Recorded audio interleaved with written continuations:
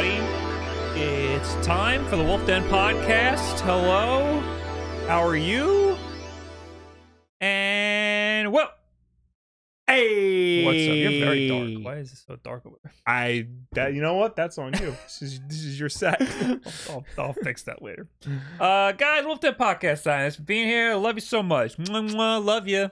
Hey, how's it going? Today, we're gonna talk about leaks, Yes. rumors. Ooh. Yeah, ooh, ah. We have Lenovo Legion Go, a little bit of Asus ROG Ally as well, or Yeah. X. It's called the X or something.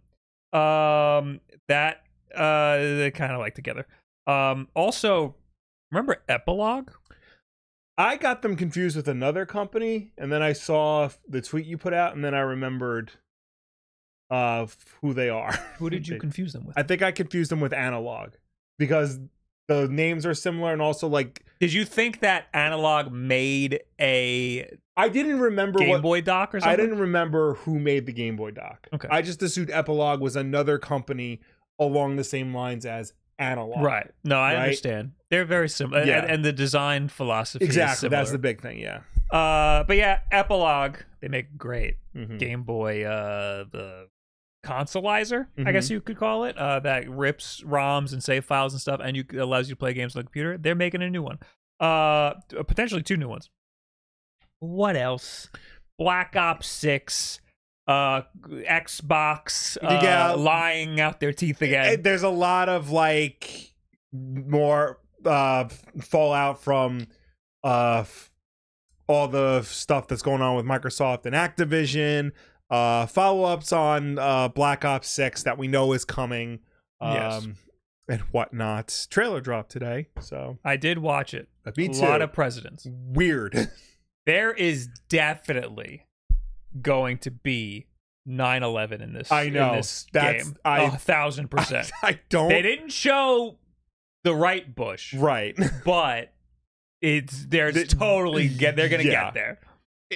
It's gonna, if not this one, then you know the next one's gonna be, and it's No. gonna be so bizarre. It's gonna be this one. It's already bizarre. We'll get to it. It's gonna make me want to play the single player. I haven't played a single player in a Call of Duty in a long time, but that's gonna be the thing to do it. We'll get there when.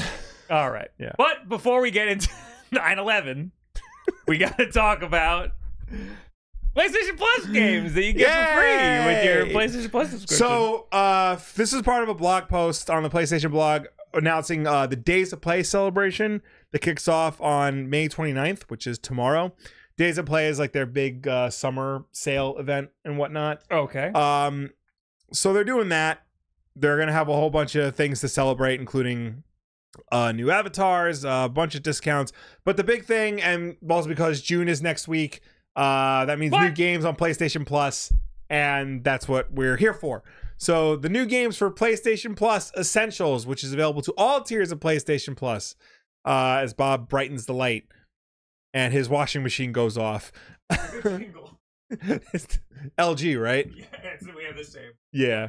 No, well, now I have a Samsung washer, so it's two different. you don't have the wash tower? No, I didn't have the wash tower. I had a LG washer and dryer, and they both had the same jingle. But now I have a Samsung washer, and it's a completely different jingle that I can't hear from upstairs. I had to get the wash tower because they designed the room poorly. Well, now they have. I don't know if you see. Now they have all-in-one washer and dryers, where it's just one thing. Yeah, GE has one. Yeah. I don't know if anybody else. makes them. Someone else makes it. Why has it taken so long? I don't know. Welcome to the Wulff Den podcast, your number one washer dryer podcast. Play the Home Depot theme song. PlayStation Plus games for the month of June. Free games that are available to you across all tiers of PlayStation Plus.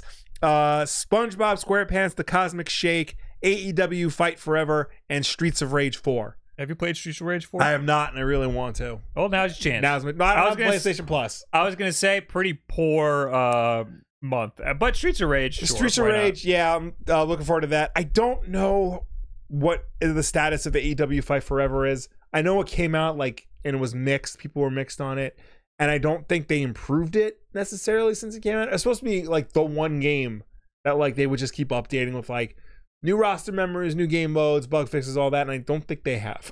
Yeah, that sounds very ambitious. Yeah. So, and then SpongeBob, people still like that. I don't know why people like SpongeBob. Yeah. There was more announced on the Days of Play announcement. EA Sports FC 24 will be available until June 18th. So that's still part of your PlayStation Plus subscription. PSVR 2 games are being added for premium members. That's a lot. Yeah, Ghostbusters, Rise of the Ghost Lord, Walkabout Mini Golf, Synth Riders, Before Your Eyes, and Walking Dead Saints and Sinners Chapters 1 and 2. PlayStation 2 games are being added for premium members. Tomb Raider Legends, Star Wars, The Clone Wars, Sly Cooper, and the Thievius Raccoonus. We talked about this last week. The rumors of Clone Wars means that we're getting PS2 native games on PS5. These are the games. Tomb Raider Legend. Only 3? I guess the start.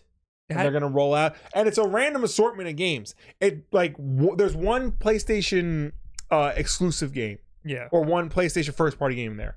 The rest are, from third parties. I kind of assumed that the rumors of us getting PlayStation 2 classic games meant we'd get like a big catalog.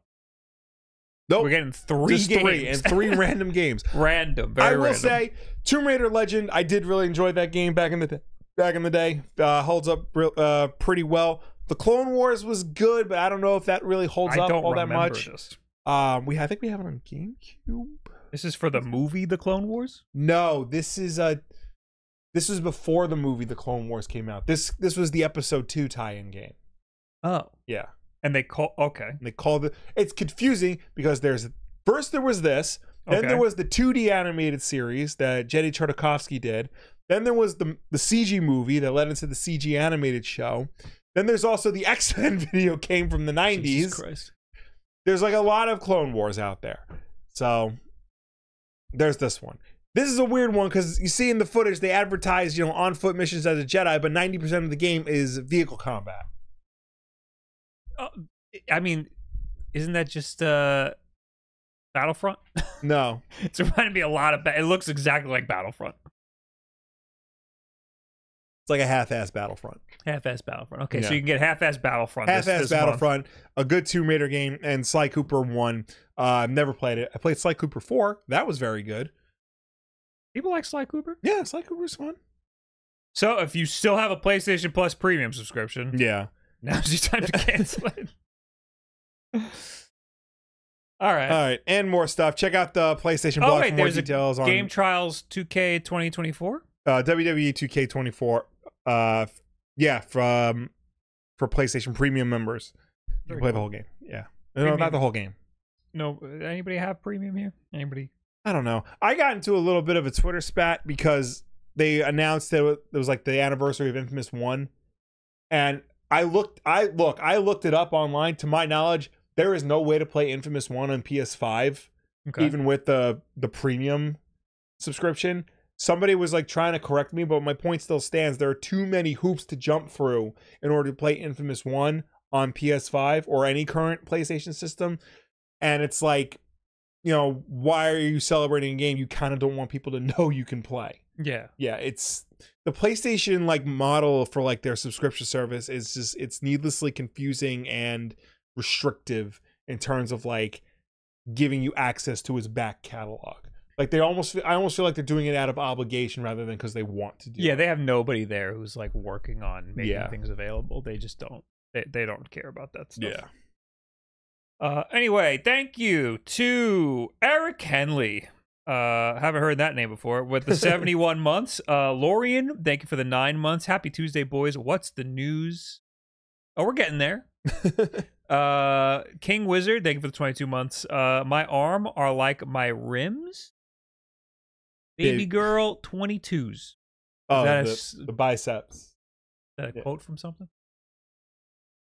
Anyway, Samps, thanks for gifted sub, and Thundery Bubs, thanks for the prime, guys. How are you doing? Somebody said something in the YouTube chat. It was Matt who said, "Yo, in the pod, straight up docking it." Yep, that's what we're calling it, docking it. That's what we can expect from the YouTube chat. Yes. All right, let's talk about the Lenovo Legion Go rumors and leaks and whatnot. This is from Video Cards with a Z because it's cool. Yeah, that's how you can know. Lenovo is preparing a revised version of the Legion Go. It's Windows 11 gaming handheld, unlike the upcoming ROG Ally X, which I believe is just rumored right now, right?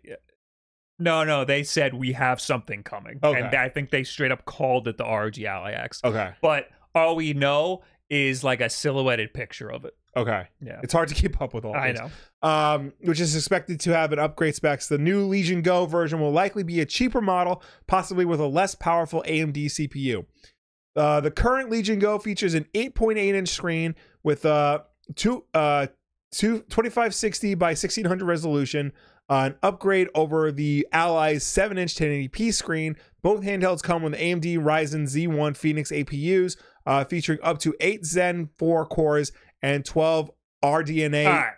We got two devices. We got the Legion Go and we got the Legion Go Asus Lite, ROG Ally. Those are the two everybody compares the two to. Yes. They are both pretty much identical. They both have an AMD Z1 Extreme, which I guess is the Phoenix that they're talking about. Yes. Everyone calls it the Z1 Extreme. They're Windows machines. They're both Windows machines. The Ally has a 7-inch 1080p screen, whereas the Legion Go has an 8.8-inch 1440p screen that's a little taller, so it ends up being 1600. So it's higher resolution, and the screen is a lot bigger, and it looks nicer. But the screen doesn't have variable refresh rate. I kind of like the Ally slightly more for that. But otherwise they're the same. Oh, and also the Legion Go. I don't think it says it here. The Legion Go has faster RAM. Right. The Ally has slightly slower RAM, but it's got the same. They both got the same 16 gigabytes of RAM, so they're pretty much the same device. Yeah. There's just some slight differences with some of the specs, but they pretty much run things the same. Anyway, continue. Reports from Windows Central suggest that Lenovo might be considering using such an APU for a new Lite model. Although specs are not yet confirmed, it's speculated that the new Legion Go could feature a smaller screen and lose those detachable gamepad features similar to the Nintendo Switch. A simpler, more ergonomic design akin to the ROG Ally might help Lenovo attract more market share. So that's the other thing. Yes, I left out. The big thing with the Lenovo is that it's got Joy-Con like controllers. Yes. However, I never use those anymore. Yeah, I don't know.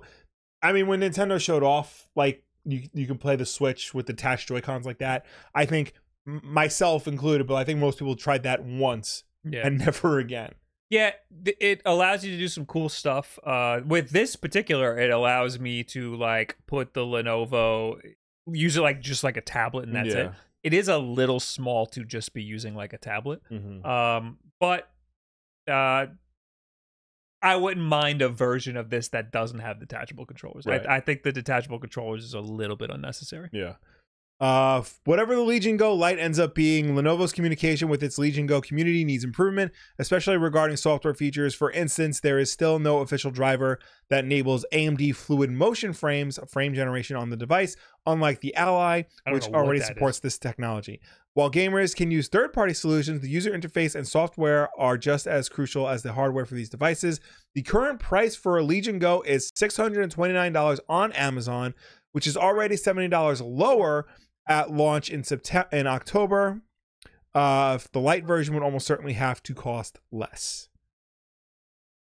So this doesn't sound like it's going to be the next generation Legion Go. It's just going to be like a smaller version. Yeah, and that's what they're rumoring about the ROG Ally X. It seems like they're going to be pretty similar. They have here what they think the specs are going to be for the two devices. The two are in the middle right here. We got Lenovo Legion Go Lite and the Asus ROG Ally X. Actually, wait. It says this spec list says Ryzen Z1 ? So it might not even be the Extreme. Yeah, the article says the Legion Go has never been available with the less expensive Z1 non-Extreme version, but it might need that if it's going to go for a lower price point. It might go with the non-Extreme version. Okay, that would be pretty bad because nobody likes the ROG Ally that doesn't have the Extreme in it. Okay, people don't like that one, so it's got a go for a much lower price point. Did they no they don't have like an actual price. It's got to be a lot lower. Already the ROG Ally without the Extreme sells for like super cheap. You can get it for like $400 at Best Buy, sometimes even less than that. So I can't see them making something that's that cheap. I hope that's not the case. There are other AMD processors that they could be using right now, but people like using the Z1s because there's just so much compatibility with them. Right. Everything seems to work really great with them right now. Anyway, so yeah, I don't know. That would be a little disappointing if it's not an Extreme. Yeah. Otherwise, it looks like it's going to be USB 4 as well, which is good because then you can do the thing where you like dock it and plug it into like a graphics card or whatever. And I guess that's all the specs we know for a Lenovo Legion Go LITE. It looks like, this is going to be an iteration. It's not going to be anything that's going to be more powerful than one that you already have. So if you already have a Lenovo Legion Go, you don't have to worry. You're not going to be immediately outclassed. Yeah, I mean, unless you want something smaller, because that looks like it's going to be what's going to be the big selling point. I would not mind a smaller Legion Go. Yeah, because it is huge. Yeah, it's massive. It's ridiculous. But here we have specs for the ROG Ally X that I have not seen. Like, previously, we mentioned a bunch of this stuff. But I think we mentioned that it might have more RAM. I think we said it was going to have 16 gigabytes, which is the same as the old one. But this one says 24 gigabytes, which would be huge news. Because that is more than any of the other mainstream Windows handhelds. Right, but is that enough to like give it like a substantial lead over the other ones? It feels, well, I mean, yes. Yeah. But if you're in the market for buying one right now, like getting the one with the most RAM would make the most sense. Got it. But if you already have one, I don't know if it's worth upgrading to. It's kind of, it reminds me a lot of the Steam Deck OLED, where it has faster RAM, but it's not worth upgrading to. Got it. You know? But I don't know. I don't know if we'll know until we get it in our hands and we see what games work better. I haven't actually run into a game that just doesn't work though on any of these PC handhelds. Everything seems to be fine. Right. It's not like back in the day where games just would not work on a computer. Like these days, games will work. They'll just be shitty. Yeah. I do see that the Ally X is going to switch to USB 4 for the external GPU instead of their proprietary plug, whatever. That's big news. Okay. You know, that is big news. They touted that plug as like, you know, a major thing for like better connection and better graphical output. But now that you're getting, you know, the USB 4, then now it's standard. You can just use any off-the-shelf external GPU you want. Yeah, that would be a great reason to get this if you were some people are getting the Lenovo specifically for that port, so that it's easier for them to adapt it to other stuff or graphics cards or whatever, because that Asus proprietary like external graphics card thing is a lot more expensive than just getting an external thing like what I have, that little Razer thing that I have.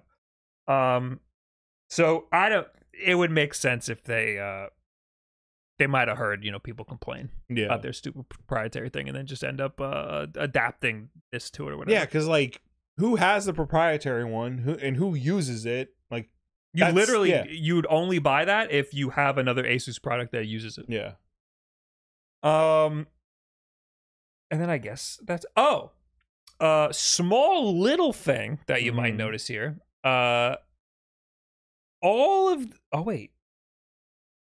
Okay, so what is a 2242 NVMe SSD? What is that? 2242. NVMe. I didn't. Shit's already confusing as it is with like all the different numbers and stuff. It's a little longer. Okay. That's what the Lenovo uses, which I never knew that before. The ROG Ally X, they're saying that it would have a full-sized SSD, like on a PlayStation. That's what the 2280 is? Yeah. Okay. So that would be ridiculous. Right. How fuck they're gonna fit that in there? Yeah, now I need more information about this. I mean, but the Lite is like, it's a completely different market. The Lite is gonna be the cheap. It seems like Lenovo's pitching the Lite as a cheaper alternative, and it seems like if these specs are to be believed, it seems like the ROG Ally X is going to be positioned in just a replacement of the current Ally. Yeah. Would the Legion Go Lite be a replacement for the Legion Go? If it doesn't have a Z1 Extreme, then no. If it has a regular Z1, right, then wait.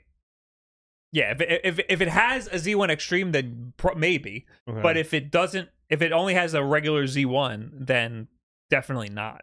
It'll be shittier. It'll be significantly shittier. Because I'm picturing like more people buying the Legion Go Lite than the actual Legion Go, just from the size alone. I don't think anyone got a Legion. So I think it was Nerd Nexus did a video on it a couple months ago. And or was it the MSI Claw? They did a video on one of them, and they were talking about the sizes of the subreddits for each device. Okay. And of course, the MSI Claw has the smallest subreddit. Of course. Sorry, Will. Of course.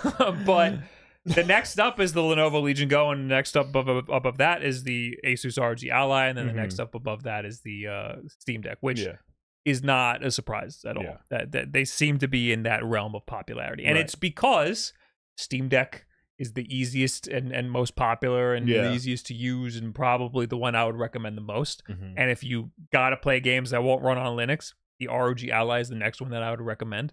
And then if for whatever reason you need USB 4, I would recommend a Lenovo Legion. Okay, so Legion Go is like safely in third place in terms of the handheld. Yeah, but like barely. Like it's pretty much as good as the Asus ROG Ally. I just like the form factor of the Asus more. Yeah. Because it doesn't need to be as big as the Lenovo. And I like the screen a little more on the Ally, even though it's lower resolution. You got variable refresh rate. 120 hertz is totally fine. Yeah. And again, most of the time when you're playing these consoles, you're not playing at the full resolution anyway. Almost all the games that I play are like 720p and lower, so you don't need all of that screen. Also, the biggest reason why I like the Asus over the Lenovo is loud as fuck. And that they have to fix that with the Lite. It's so goddamn loud. The Asus is completely silent. It might be quieter than the Steam Deck. Okay. So pretty decent year for PC handheld. Also, we're getting. I think we're finally in. These things have finally taken off. Yeah. So I mean, people are interested in this stuff. I'm a little disappointed that they would make new ones every year. Yeah. But if they're doing like these like kind of offshoots, like a light version or like a small change, like a small little spec bump or just fixing some problems that they used to have, then I think that's fine. Well, it seems like they're going the route of like what PC hardware manufacturers have been doing for years, where like they just keep releasing like the slightly better version of what came out last year, but like your last year's version should still be just as good and still do everything you need it to do. It won't be until like 5 years down the road, 6 years down the road where you need to like replace it. Yeah, I mean, the reason it feels weird is because these are very close to consoles. They feel like they're consoles, but and consoles we get once every like 6 years. And in this case, we've been waiting forever for new consoles. Yeah. But these are PCs and they're PC manufacturers. These guys aren't making money from the software sales or whatever, except for Valve. So it feels weirder to get a yearly release for these things. But you're right, these are all laptop manufacturers except for Valve. So we're gonna see spec bumps. The only thing that I hope and that I'm looking for with this is that people who just bought one like last year or got one for Christmas, I hope those people don't feel like they're missing out now on these little changes. And that's why I kind of like the way Lenovo's going. They're making like a completely different like price rate version, which I think is it's good for people who just got a Lenovo. Yeah. But Asus, if that thing is the same price as the Ally and I got it for Christmas, I'd be a little upset. Yeah. Although it's been a while since the Ally came out, but still, if I got it for fucking Christmas and then they announced the X and it's the same price, I'd be a little pissed off. But yeah, no idea when we will even hear more about it. Oh, it launched in October, so I'd imagine October. I'd imagine we'll probably have another launch in October. And you bet your bottom dollar I will say something about it. And the RG Ally X, I think we're gonna hear that the RG Ally launched last June. Yes. Oh, it says here June. Okay, so we will hear more about it very soon. Yeah. So that's your handheld news for the week. That's the handheld portion of the Wulff Den podcast. Tob Goob, thanks for the prime, dude. All right, let's move on to more release stuff. Let's talk about this Epilogue SN Operator. This is a quick story because it's not a story. I found an article, and all it was just a link to the tweet. Right. So they just tweeted out a picture of the SN Operator. Sleek, super, and see-through SN Operator first official images. There it is. We saw, I think back in March, they also tweeted a picture.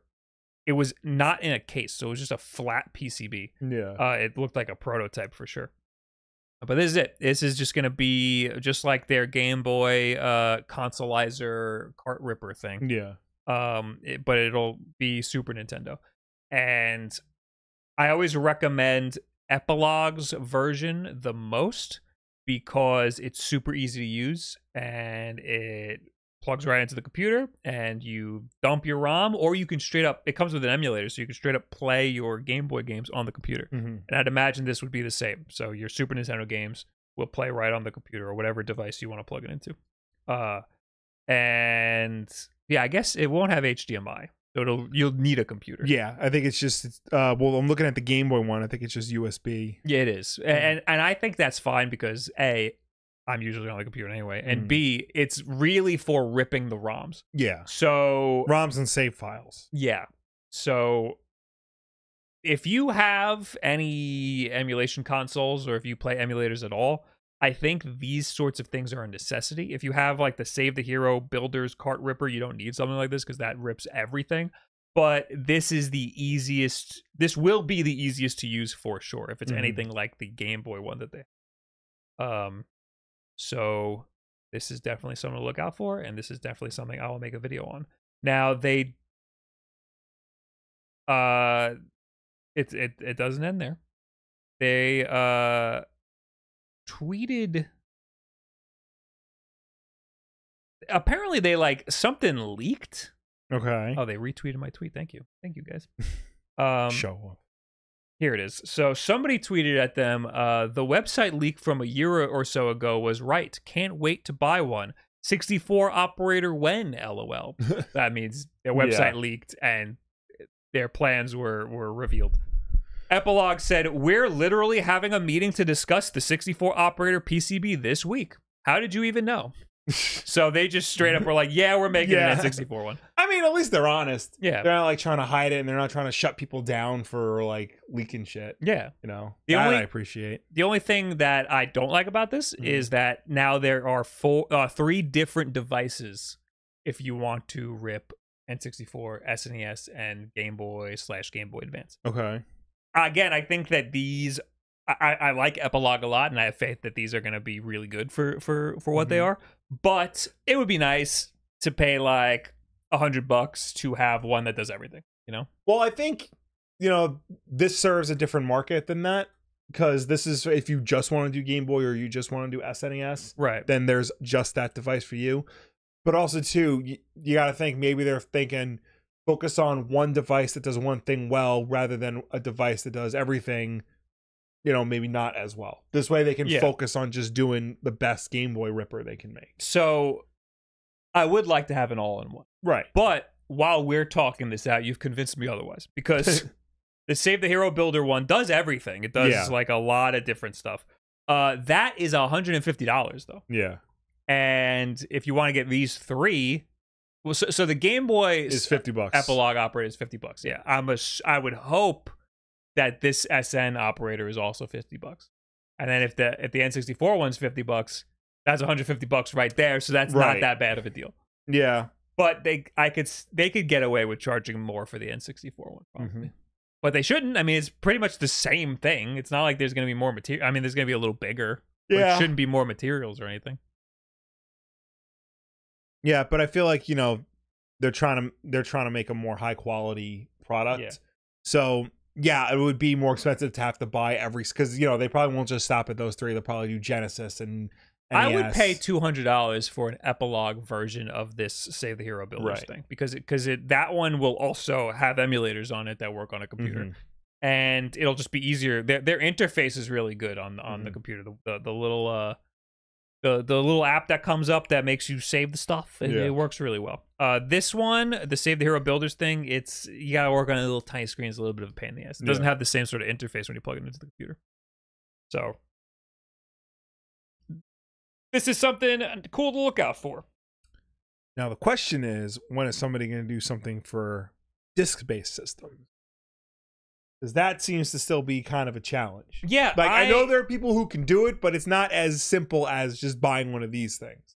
So I know you tried. I tried, and it made me mess around with that app. I forgot what it was, like Media Ripper or something. And someone's got to do it. It's got to be just a disk drive that you could plug into the computer that can rip all of the stuff, because you need special.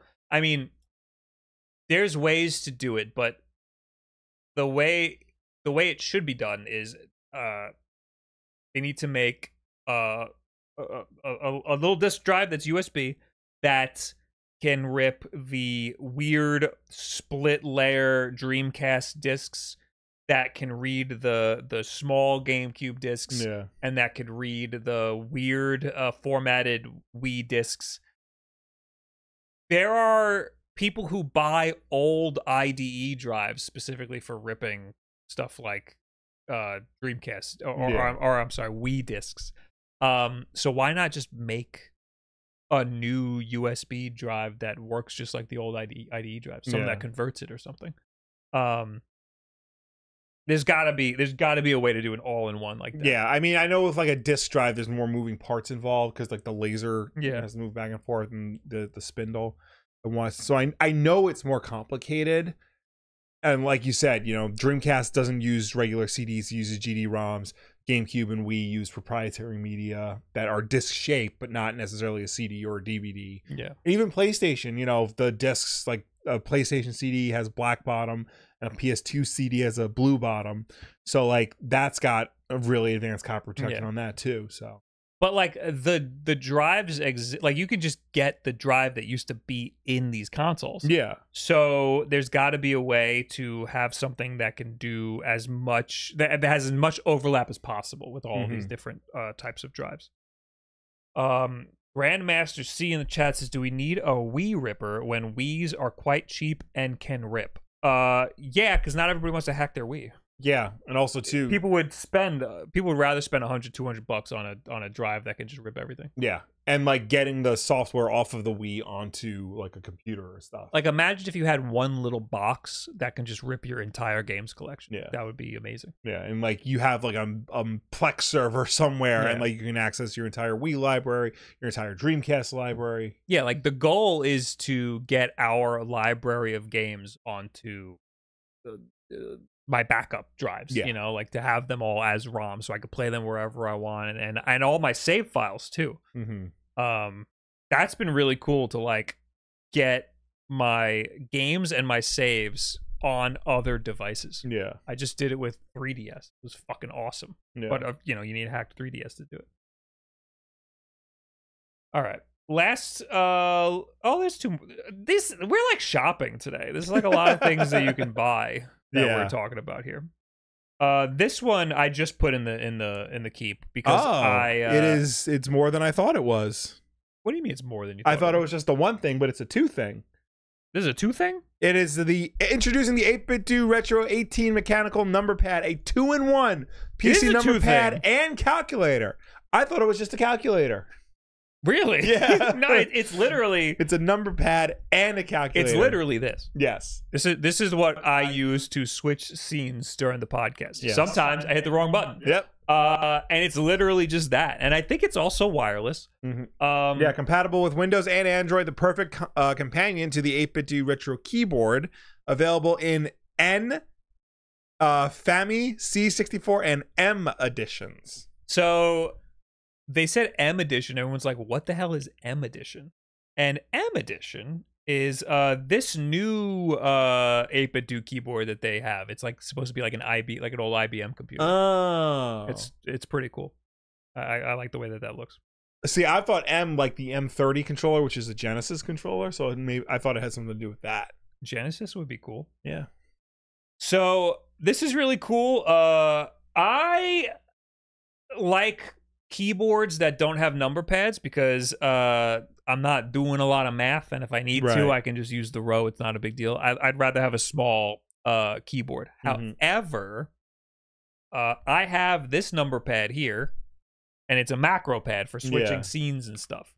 And in the other room, on the other stream computer, I have another macro pad that is set up to switch scenes and stuff. So I end up having number pads. So this is really cool, and I'm assuming it will work with the 8BitDo software that you can then set macros to. So if you'd like to, you can set it to change scenes in OBS like how I do. The way you do that is I have each key set to Alt and the number. So like 7 would be Alt and 7. And then in OBS, you can set hotkeys, and I have each scene set to Alt and the number. So that makes me change scenes and stuff. So you could do that. You can have keyboard shortcuts if you like use a lot of Photoshop or something. You can have like change your brushes or whatever. So this is really cool. And I'd imagine this one is actually it's on Amazon right now. Yeah, you pre-order right now. $45 is extremely cheap. Oh, and they show you what the screen looks like. Yeah, because again, it's also a calculator. Yeah, you can straight up just use it without plugging it in, I guess. Yeah. $45 is extremely cheap. This thing that I have in my hand right here, $130. Yikes. That's ridiculous. Yikes spikes. The one in the other room, I built it. It was like $20. Not so bad. But $45, really not bad at all. Oh, it comes with a dongle too. Yeah, I'd imagine it's it's Bluetooth 2.4 gigahertz and wired. You can use it as Bluetooth 2.4 gigahertz and wired. Yeah, just like the keyboard is. Keyboard is like, and that's what this one that I have in my hands. I have it set to Bluetooth. It's just Bluetooth connected. So I think that's really cool. Good job, 8BitDo. Oh, hello, Nerdnest. Nerdnest is YouTube. Oh, how you doing? Hey.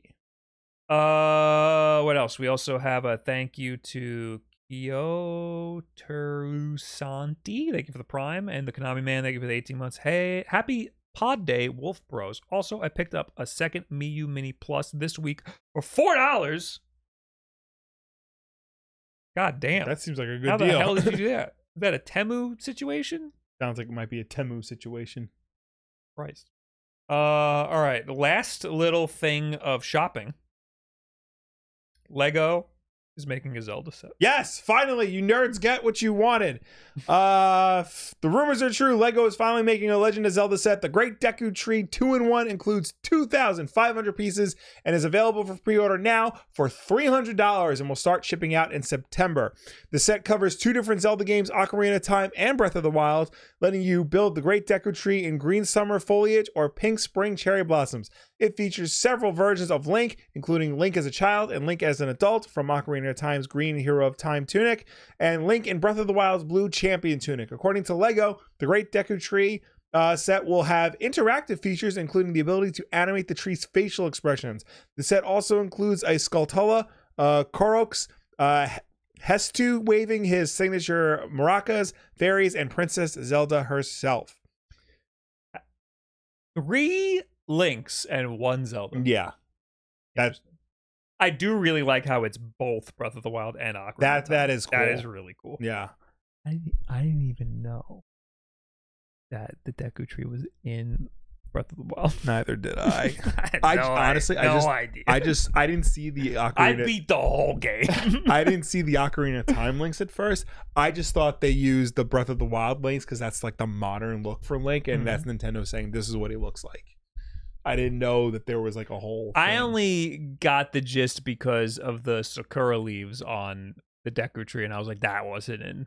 That's definitely not a Ocarina of Time thing. And like a friend of mine told me it was a 2-in-1. But I just assumed that meant like it opens up because like some of the Harry Potter ones stuff from like the adult collector Lego set, like they open up and it's like a whole other like diorama.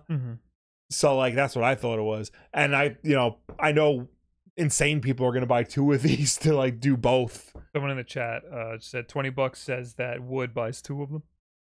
Yes, Wood is an insane person, so he would buy 2 of them. This did we say the price? Because it is $300. Yeah, that is expensive. Lego has always been expensive. Yeah, and now that they have these like black box, like serious adult collector ones, they're getting even more expensive. They make the sickest Batman Lego sets out there, but they cost as much as a Steam Deck. Also, where are you gonna put it? Exactly. Got nowhere to put it. And I got 2 kids who don't know how to treat things with respect. So that thing will be shattered into a million pieces. Yes.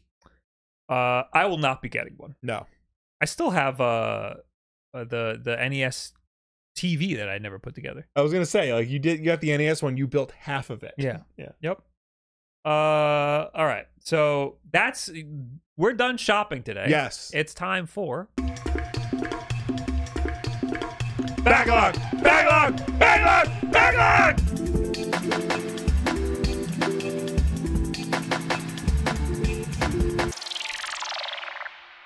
Guys, welcome to the Backlog. What's the Backlog? The Backlog is a segment of this show where we go through our entire game collection. Every game we've ever bought gets put into an Excel spreadsheet. And today we're going to pick a game at random and talk about it regardless of whether or not we've played it. We're up to 9 what now? 959.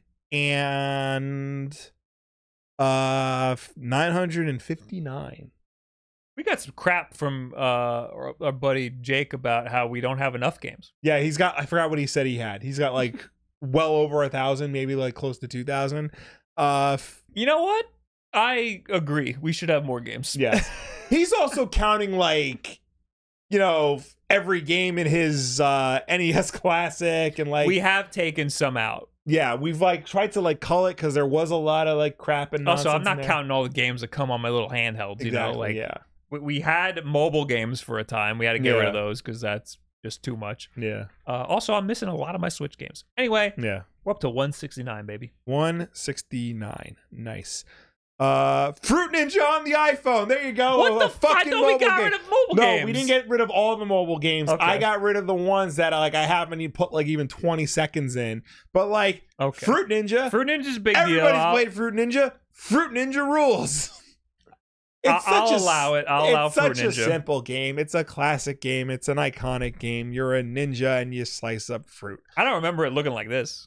Yeah, that's the thing. Like Fruit Ninja was like one of the early iPhone games that were like really popular. Very early in the beginning. Yeah, it's one of those games that like blew up along with like Angry Birds and Cut the Rope. They gotcha-fied this game. This gameplay is from Neo Gaming. It's from 5 years ago. Oh Jesus! But man, it did not look like this when I played it. It was literally just the game opens and you're cutting fruit. This is, you got a guy talking to you. You got dialogue trees. You got that's really just a tutorial. It's not a dialogue tree. But it looks like it looks like a mobile game now. Yeah. It looks like a modern mobile game where they want you to, buy spins or whatever. Yeah, this is the game that I know. And this is a really good like use of a smartphone gameplay, because like you just see fruit come up and you just swipe at it with your finger. It seems simple enough. Anybody can do it. But then you get a bomb. But then and you get bombs thrown in, and then they throw lots of fruit at you, and you have to slice up all the fruit. You can't really miss any fruit, and you have to avoid the bombs while you do it. So it's one of those good types of puzzle games where it starts off easy, but then slowly like gets harder and harder and harder, and you have to perfect your techniques and like try to avoid all the obstacles that are in there. It's fun. It's a good time. It's a nice distraction. It's what a cell phone game honestly should be. It's extremely simple, but it was a great. Ooh, I've never seen that before. Oh, I've seen those. the multi-hits. Okay. I didn't know it fun. zoomed in like that. Because you just go all out on your phone. You just go fucking yeah! So this was a great showcase of how games could work well on an iPhone touchscreen. Yes. This is clearly to showcase how a touchscreen worked. Because Yeah. even back in the day when iPhones were new, people kind of didn't like touchscreens. Yeah. Because at the time, you had the popular touchscreens you had were like the DS, and using that with your finger sucked. Mhm. So I came with a stylus. But iPhone kind of nailed it, and people were. I was one of them. I did not want a touchscreen keyboard. Yeah. I was like, I need a physical keyboard. But then I got used to it, just like everybody else. And I think with a game like Fruit Ninja, you know, it designed its gameplay around the touchscreen. Yeah. To this day, we see so many games trying to like emulate the console style of gameplay on a touchscreen with, you know, virtual buttons and whatnot. And it just doesn't work the same way. Whereas this is a game that actually uses the hardware to its advantage. Yeah, I think having, I think we like mobile games. Yeah. Well, some people think that mobile games aren't games. I think that mobile games are just fine. They just have to be good at home on a mobile platform. Yeah. Like, just having controller buttons usually doesn't, like, touchscreen controller buttons usually doesn't work. This only works because you swipe your finger on a touchscreen. Yeah. This would only work on a touchscreen. This would not work on a console. Well, funny you say that, because apparently there's a PS4 version. PS4. 4. Touchpad. It touchpad, but like the whole thing is like you swipe at the fruit that you see, and like you can see the fruit on the screen, so you hit it with your finger, but like you don't see the fruit on your VR. It's a VR game. Oh, it's a VR game. Oh, never mind. I mean, that makes sense. It does. It's like there's a little also more sense. arcade versions. There's of the arcade game, versions, which yeah. is just a giant touchscreen. Yeah, there's a Kinect version for the Xbox 360. It's probably the same. Probably the same as that. Yeah. We were talking about adapting controls to a touchscreen. Mm-hmm. A game that I think does it really well is Downwell. Yeah, because that's already vertical. Mm-hmm. It's a vertical game, and it only has left, right, and one button. And touchscreens only work if there's only 2 buttons that you press at one time. Mm-hmm. And having 3 buttons total is like the most that you can get away with. Yeah, that works really well. This works well because, again, you're swiping, and that's what you do on an iPhone. You swipe. So they were like, I'm going to swipe on this thing. We're going to make a whole game around it. Yeah. And there's other, games that I think are at home on a touchscreen. I think, like, like the old, like, LucasArts type of, like, point-and-click games. Yeah, I would rather play those on a touchscreen than on a console with a controller. Yeah. So classic iPhone game we have here, Fruit Ninja. I don't know if I would recommend it now. It looks like they did some shit to it. Yeah, I don't. God, I honestly haven't played this game in a long time. It came out in 2010, so it's a 14-year-old game. I definitely played this on my 2010. 2010. When did I get an iPhone 3G? I got it when it 2009, came out, right? Really? Yeah. That late? Yeah. Okay. Yeah, I definitely played this on my iPhone 3G. Yeah. So back then, it was great. Yeah, and like honestly, like if you were to get it now, I'm sure there's still fun to be had with it, but just be prepared to like dodge get ads and microtransactions, and which stinks because that's what like all iPhone games seem to be nowadays. Hold up. Yes. Hold up. They're new development. I'm listening. I looked it up on the at the Apple Store. Yeah, the whatever App Store. It's called now. The App Store.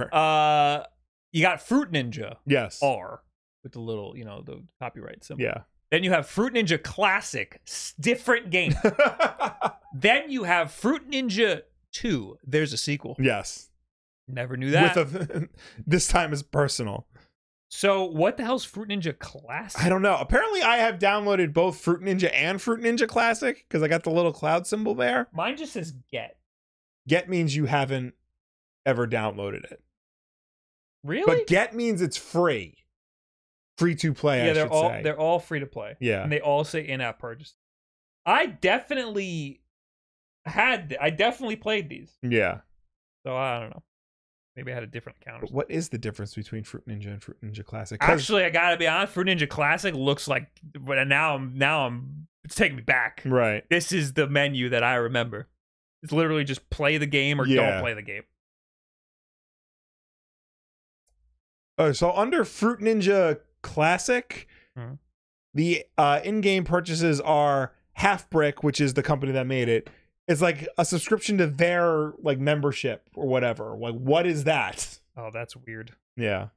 Yeah, this is more like I remember. And honestly, this looks worse than the new version. So I don't know. What do we call? Are we calling this the backlog for Fruit Ninja Classic? Because that's the one that we had, but they kind of re-released it and renamed it. Let's just say it's the backlog episode for Fruit Ninja and let you decide which one it is. I remember the little old guy. Yeah. This is the Fruit Ninja I remember. Right. Anyway, thanks for watching the backlog, everybody. Check out Fruit Ninja. It's fun. It's fun game. It's fun. Fun game. There's a million games like it now. Thanks for watching. Hey, you should come to a podcast every once in a while over on youtube.com/Wulff Den podcast. Bye. Bye. Not you, podcast listeners. You're stuck with us. Next news. We're going to talk about Atari owning Intellivision. Yes, the first console war is officially over.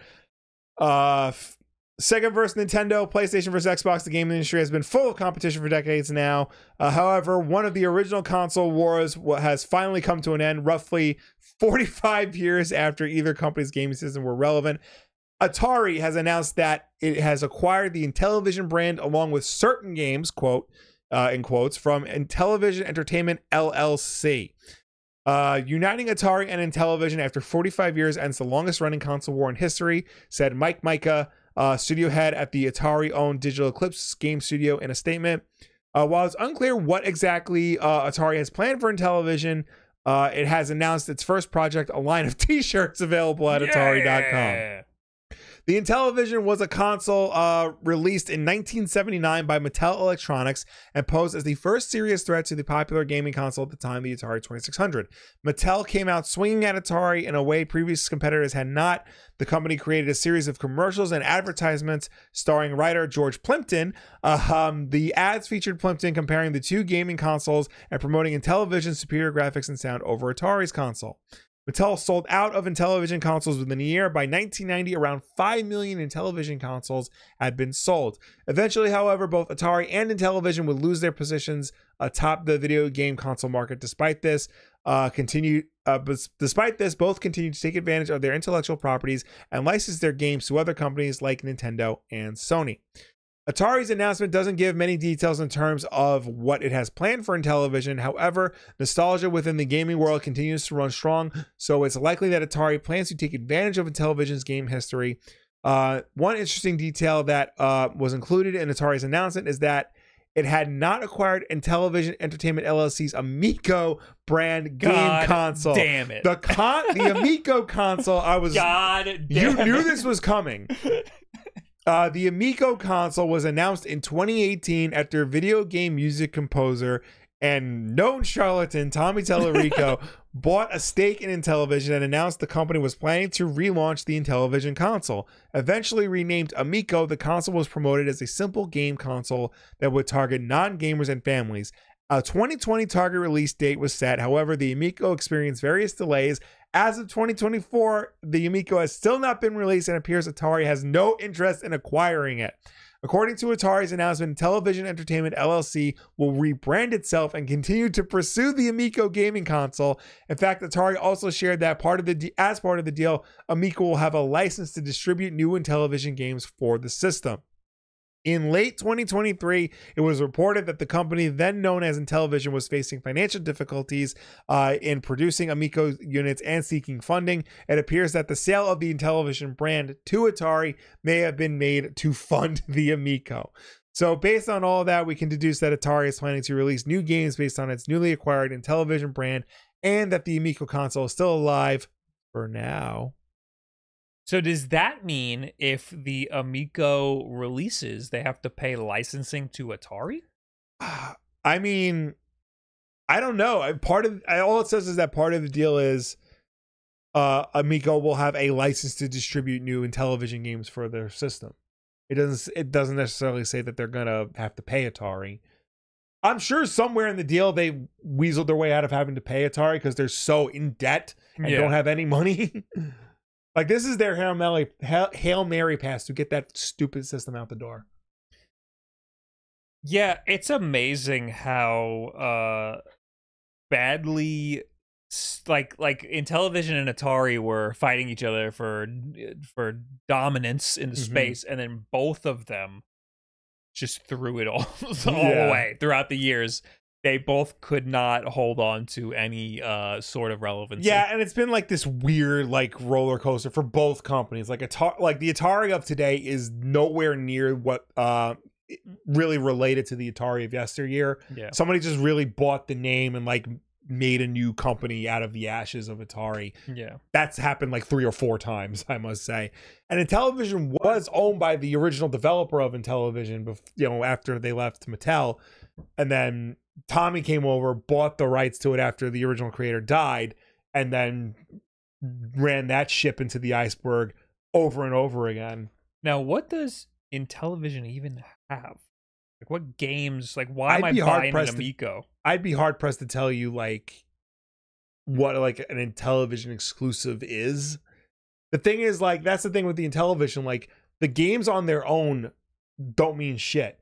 The games together is what's valuable. Well, it seems like a lot of Intellivision games are just on other consoles. Yeah.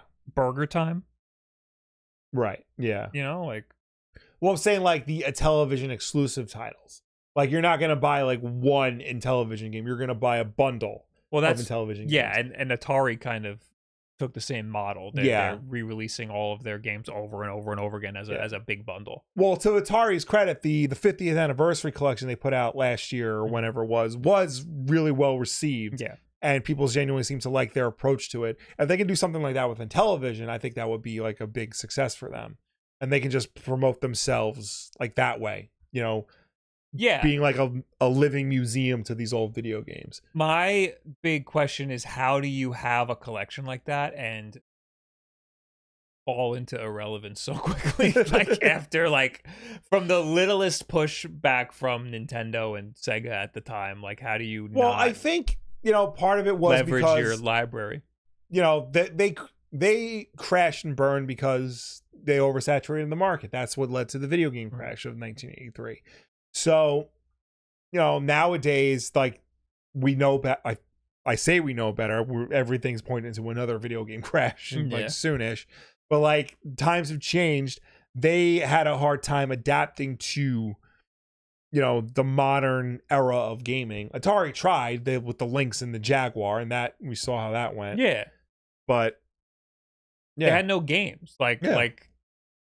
They have all of these licenses that are pretty iconic, like Asteroids and Asteroids. Yard's Revenge. Then we got a new Yard's game coming out. All these other companies, they have these iconic franchises and they do cool new things with it. Yeah. And they do some dumb new things with it, but they correct. And Atari just never did. Yeah. They just here's the same fucking game 1,000 times. Yeah.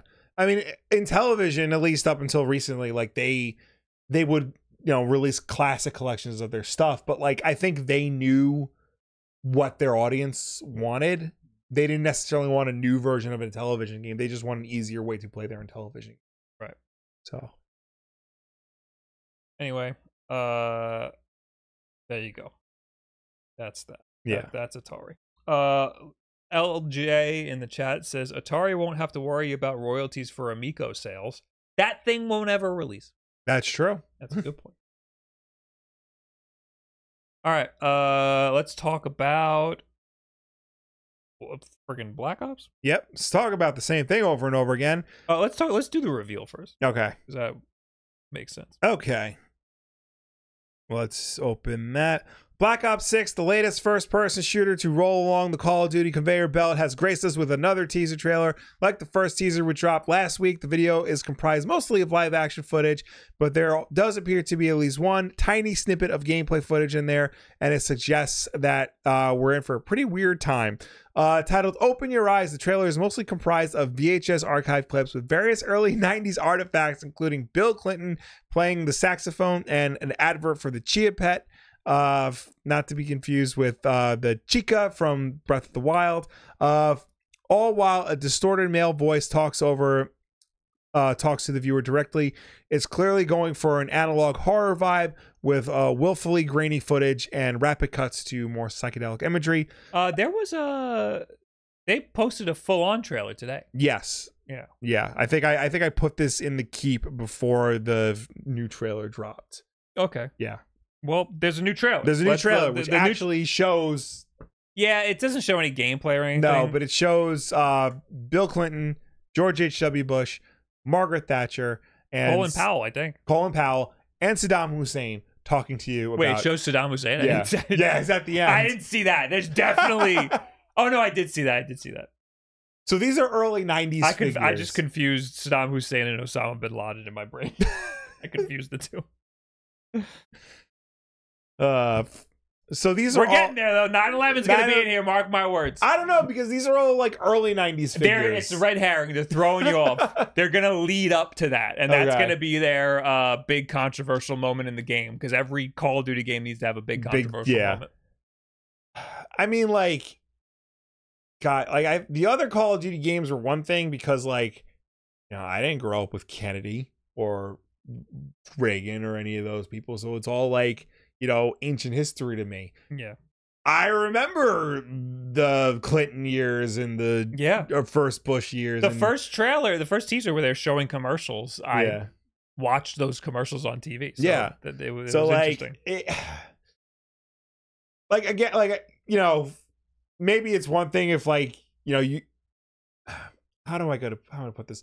The farther removed from history we are, I guess, the more desensitized to it we are, because like I don't have any, like, I wasn't born during the Vietnam War. It looks like I was, but I'm not. So I have no like memory or like or point of reference to it. So it's all just history to me. I'm completely disconnected from it. Yeah. So I can play a video game and experience basically ancient history. This is all stuff I lived through. So this is all stuff I have context for. Yeah. So it's going to be, and I'm sure most people who play video games have more context for this than they do like the Vietnam War or World War II. It makes me really interested in it. It makes me want to play it. It makes me interested. I have not played a single player Call of Duty in fucking forever. The thing is, like, it's interesting, but at the same time, like, this is Call of Duty we're talking about here. They're not exactly known for subtlety and nuance.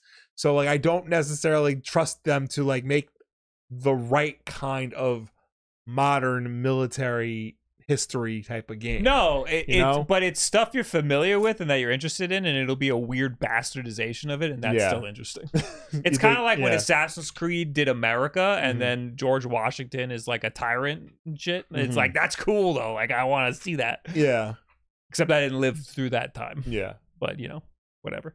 So it's disappointing to not see any gameplay, and it's also interesting because this is a story trailer, and people don't play the campaigns for fucking Call of Duty games. People want to see the multiplayer. I don't know if that's true. I think people do play the single player campaign of Call of Duty. People like the single player campaign of Call of Duty. A lot of people use it as training for, well, yeah, not lately, because they've all been bad. Modern Warfare, was there even one for Modern Warfare 2? Single player? Yeah. Yeah. Which one didn't have a single player? Black Ops 4.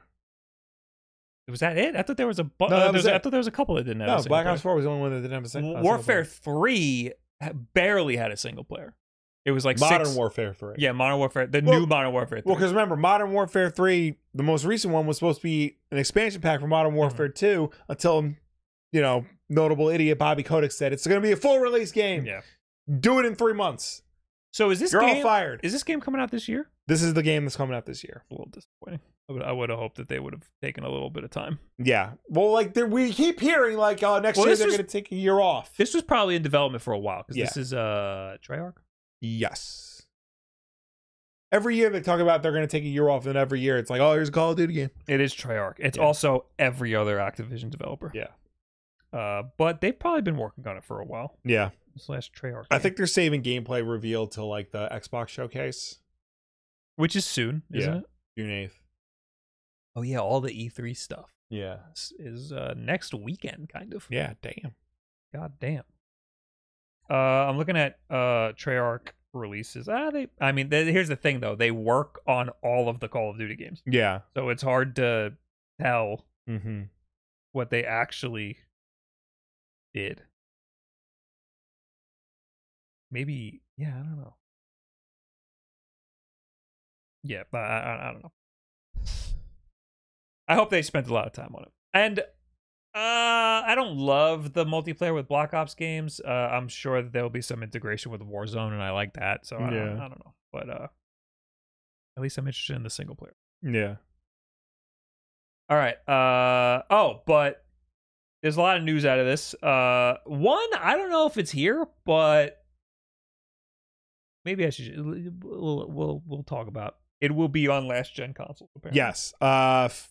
Insider Gaming has been able to verify with multiple sources that the image showing PS4, PS5, and Xbox Series X consoles is legit, and that Black Ops 6 will be coming to past generation consoles. As for why the image does not feature the Xbox One version, it is understood that the Series X and S version is a cross-gen version, meaning it will also work on the Xbox One. That's awesome. Insider Gaming first learned that Cerberus, which was the codename for Black Ops 6, was being developed for past generation consoles in February of last year. Wasn't able to confirm whether this was final. However, after speaking with several GameStop employees and developers of the game, we can now confirm that it is real.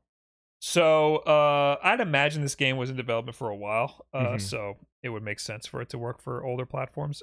It being cross-gen for Xbox is awesome because it is now a first-party Xbox game, so I'd imagine that integration is easy. Maybe if they weren't first-party Xbox, there would be some weird pay thing to upgrade to the newer console version. Yeah, absolutely. But that's really cool. I can't imagine it running good on older platforms because the new Call of Duty is, if you're looking at like a graph of the most popular games and the least optimized games, Call of Duty's up there. Yeah. It runs pretty poorly on a lot of computers. So I can't imagine it running good on an older platform. Also, it's going to be a lot of storage. It's going to take up a lot of storage space. It's going to be like over 100 gigabytes. Oh, yeah. So your poor PS4 is not going to be able to hold it probably. But the big news is that it's going to be on Game Pass. It was confirmed to be going on Game Pass day one. In quotes. In day one, they say. This was like rumored and leaked last week, and I think we reported on it because like there was debate as to whether or not they would put Black Ops 6 on Game Pass, and now here we are with confirmation it will be quote unquote day one release on Game Pass. Yeah, I don't believe that for a second. I think this is gonna be it's gonna release 3 days early. There's gonna be some bullshit where they're like pay $50 to play it early. Yeah, I'm gonna say 2 to 3 days early, probably 3 days early. It'll probably release on a Friday, and you can play it on Tuesday if you pay for the premium version or something for sure. Which is bullshit, and we shouldn't stand for that. Yeah, write your congressman. Sir Sir in the chat says, do console versions of COD run at 60 frames per second or 100 plus like on PC? So I haven't played a console version of Call of Duty in a really long time. Cold War ran, you can on a PS5 you can change the mode to run at a high frame rate. I think the resolution is just a little lower, but it still looks good. I'd imagine Warzone's the same way. I was playing Warzone at over 100 frames per second on an Xbox One X, I think. Yeah. Oh, and see, when I got the Xbox Series and the PS5, I played Warzone on them, and I was getting over 100 frames per second. I think in 4K. So yeah, they Call of Duty games should run over 100 frames. You might just have to lower the resolution a little bit. Yeah.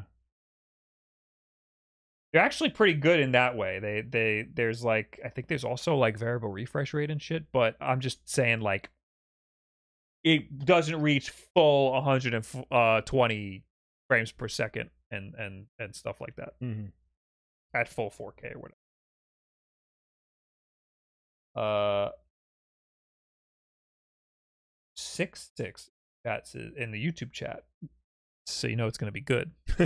Says, do either of you play drums, and have either of you teabagged your brother's drum set? Let's let Will answer this one. I have never teabagged your drum set. Just I have had people teabag my drum set. That has happened before, but not me. Growlers and Games, thank you for gifting a sub. What part do you? Bass drum. The bass drum. Yeah, the bass drum. Teabag the bass drum. Or just on one of the skins. Okay. Skin to skin. Yeah. I got a drum pad in the other room now. I have my snare in the other room. Yeah. If you want to, now's the time. Because now because I'm thinking like you could teabag the snare easily or the drum seat. Bass drum. When you're playing, there's something between your legs all the time. You know, the bass drum, depending on how big it is, and if you got the toms on it, you know, that can get in the way. You could do it. Wouldn't be as easy to. All right. Anyway, oh yeah, the Rainbow Six Siege kerfuffle. Yeah, talk about dumb things. Rainbow Six Siege has been an ongoing success for Ubisoft for nearly a decade now and shows no signs of slowing down. It was just in March, in fact, that the game set an all-new concurrent player record on Steam with more than 201,000 players. But not everyone is thrilled excuse me, this is making me sick. Not everyone is thrilled with the weekend announcement of a new subscription service for Siege called R6 Membership, which promises exclusive content drops, animated skins, and premium battle pass access for $10 a month. Siege's upcoming Year 9 Season 2 will feature a complete remaster of the Recruit, the game's original operator, which will get a new look and a new attacker and defender archetypes that will enable 2 different targets to be selected depending on chosen role. In lieu of a new operator, premium battle pass owners will get a voucher that can be redeemed for any operator currently in the lineup. Those who already own all operators in Rainbow Six Siege will instead be given 600 R6 credits. The update will also nerf the defenders Fenrir and Solus, who were too strong in matches and demand significant attention from attackers. The number of FNAT Dread Mines of Fenrir. Wow. Fuck this. Can carry has been reduced to 4, so they're no longer bulletproof, while the duration and range of Solus's Spec IO sensor has been reduced. The Spec IO sensor. Yeah. The Endless Drill mode will give players the opportunity to improve their abilities without being mercilessly pounded by other humans. And of course, there's a range of other updates, tweaks, and changes in the pipeline. But it's the addition of the R6 membership that has some players unhappy. For $10 a month or $80 for an annual sign-up, subscribers get a continuous stream of premium content that keeps your ops equipped with the best exclusive gear. Monthly content drops will include a time-limited legendary item, sometimes animated for extra flair, and an epic operator bundle along with mostly cosmetic Bravo packs and full access to the premium battle pass with 10 level skips.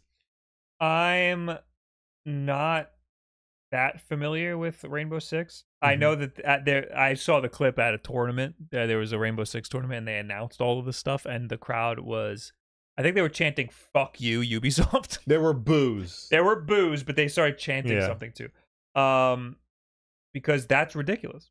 Yeah. Having a subscription to a game like this that has been free, is ridiculous. What do you get? Does it give you any?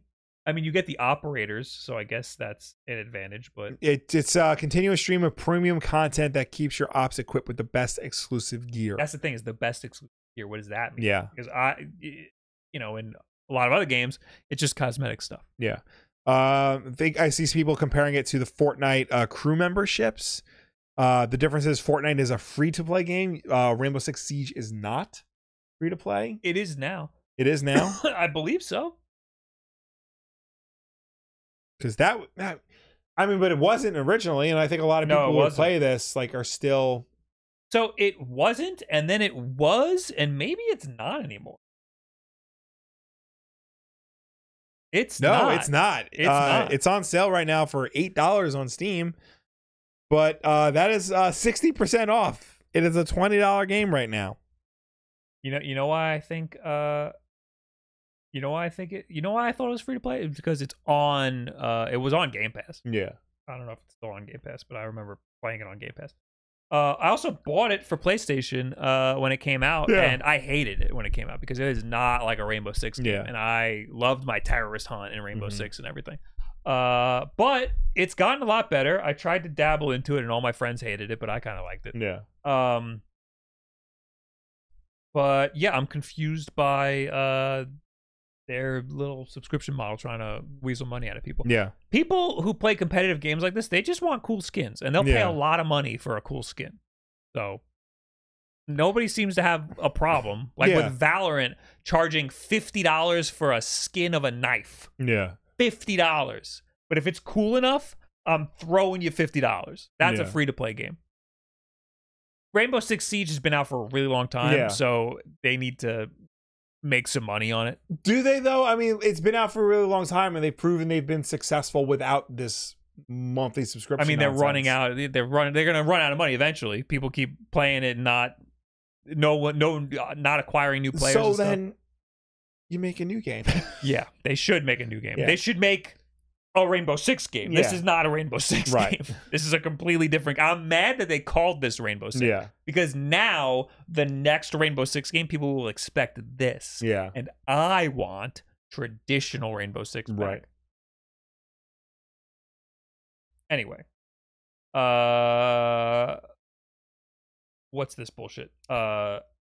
AI is important to Gen Z and Gen Alpha gamers. Yeah. All you Zoomers out there, you're the reason why games suck now. Developing artificial intelligence for use in video games is important to Gen Z and Gen Alpha gamers who seek personalization across everything, according to a PlayStation executive, the most in-touch people with the use, corporate executives. In an interview with parent company Sony, head of PlayStation Productions and head of product at PlayStation Studios, Assad Quizzlebash. What the fuck? That's how I'm pronouncing it. That's how it's written. Weighed in on the controversial topic of AI within video games. He noted its development would allow for more personalized experiences in games, which is particularly of importance to Gen Z, those born from 1997 to 2011, and Gen Alpha, those born from 2010 to 2024. Advancements in AI will create more personalized experiences for meaningful stories for consumers, Quizzlebash said. For instance, non-player characters in games could interact with players based on their actions, making it feel more personal. This is important for the younger Gen Z and Gen Alpha audiences who are the first generation that grew up digitally and are looking for personalization across everything, as well as looking for experiences to have more meaning.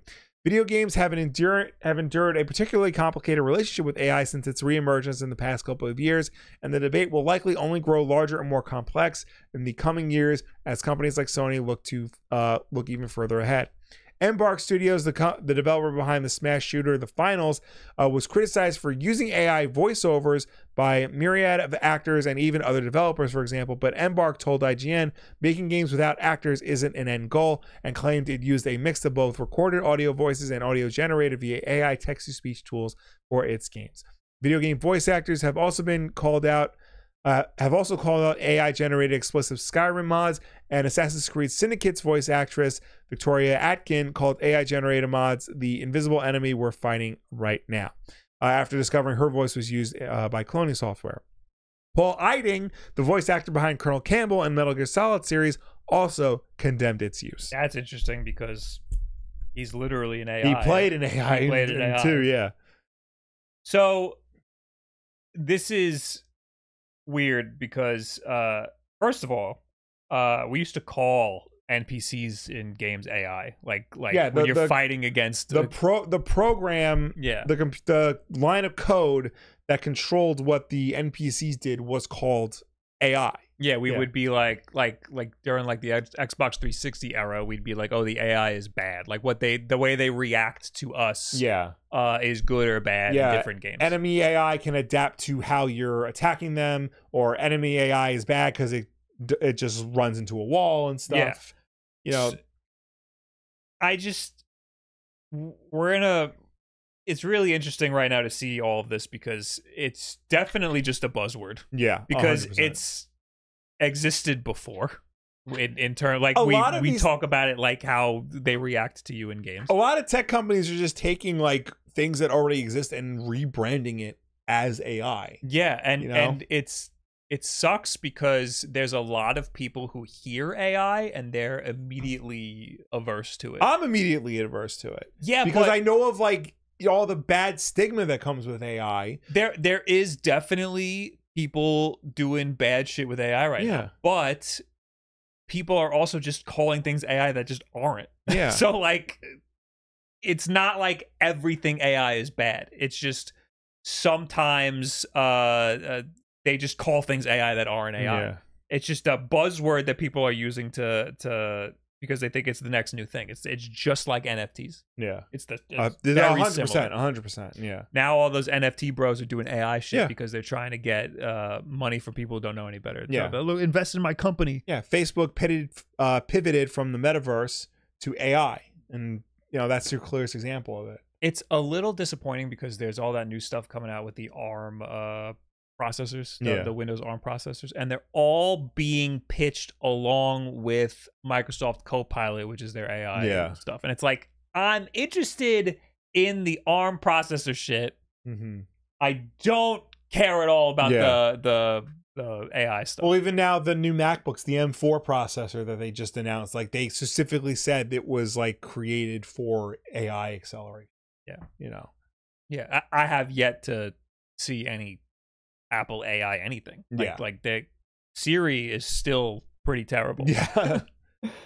But again, there's a lot of things that people are saying that are AI that aren't. Like, I was watching what's his name? CoffeeZilla had a video on the little rabbit AI thing. And he said that when you ask it to play a song, it will just play the Beatles. Yeah. It doesn't randomly select a song. It just plays the Beatles. And they discovered that there's a line of code that says if play song equals Beatles. Yeah. So that's not an AI trying to figure it out. out. That's a script. That's like a code script. I've said this before on the show, but I was talking to somebody about how I have this podcast set up, and they said, "Oh, you use AI to switch the cameras?" Yeah. It's an if statement that says, "If this mic on, go to this camera." Yeah. And that's not AI. That's just a script. AI, in my definition, AI needs to learn and adapt and change based on input that you give it. Mm-hmm. And this is a dumb script. It's just a dumb switching script. So in terms of video games, I think if you asked, like, little old me playing Xbox 360 games, if you asked what I think the evolution of artificial intelligence is, I would say that in a game you would be able to say whatever you want to an NPC and they would be able to respond based on what you said. Yeah. And that is, I think, what they're trying to do with AI, like with the finals and stuff. But you have the SAG unions writing new stuff for AI actors. Right.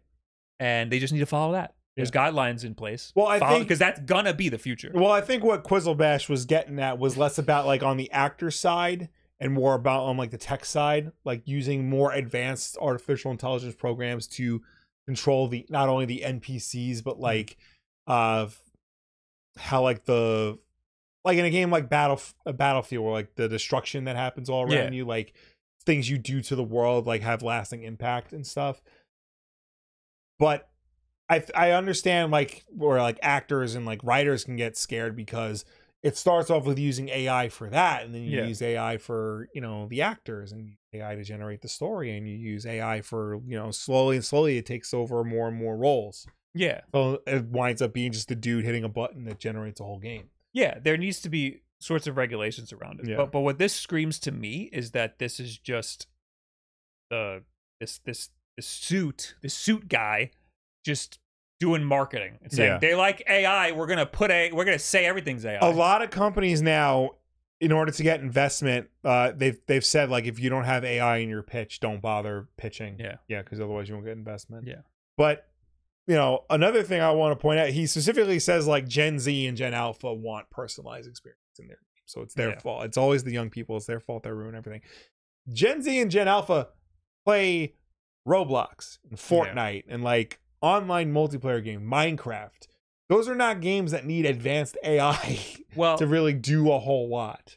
You know, those are just games that like have a lot of pre-made options for you to, you know, see and pick and like customize with it to your heart's content. I also just don't believe this like study. Like they could have just loaded the question.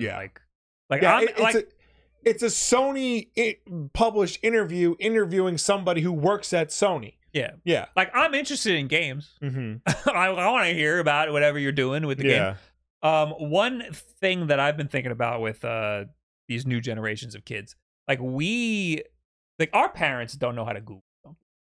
No, they need us to just Google the question for them. That's prompt generation, whatever you call it.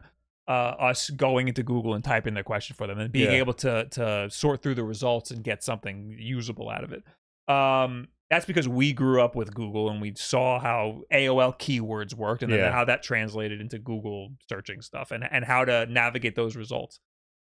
Kids these days missed that and they're not as good as Google search and stuff.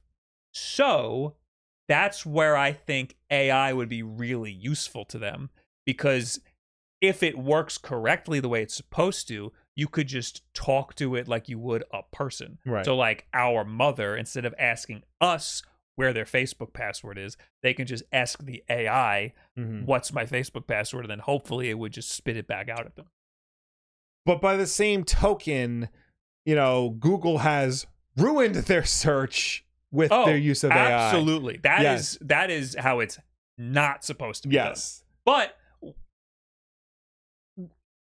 there's fragments of the right idea there. It was it just did not land. But they're, you know, like it's been a problem for a while. Like people have said like Google sucks. Like their search results are bad. They're like promoting like the worst websites when not giving you the information you actually want, to the point where people will type in Reddit at the end of their search to get like an actual human answer. And now that they're introducing that AI program to Sundar Pichai or whatever. I don't remember. The CEO of Google, he said it's going to let the Google do the Googling for you. And then it comes back with like, how do you make a pizza?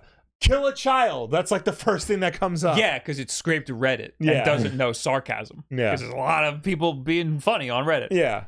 But you remember when Google first started just giving you the answer at the top?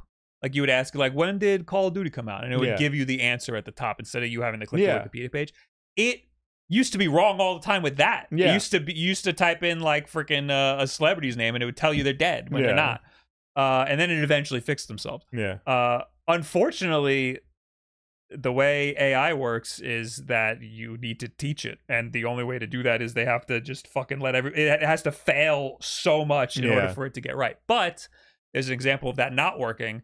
You remember the Amazon stores? Did we talk about that on this show? I don't think so. The Amazon stores where you walk into and there's no cashiers or anything. I thought it was all cameras that just track you. It's all people offshore that are just watching you. That's another thing too. Most of these AI programs are still run by people watching everything and like trying to fix it on the back end. So in the case of the Amazon stores, I think the way that was supposed to work was the people were training the AI on what's happening. So it was like 10% AI, but like 90% real people. And the idea was to do that for a long period of time, and then eventually the AI will take over. Then eventually be 20% AI, then eventually be 30% AI, and then so on and so forth, until eventually the whole thing's AI.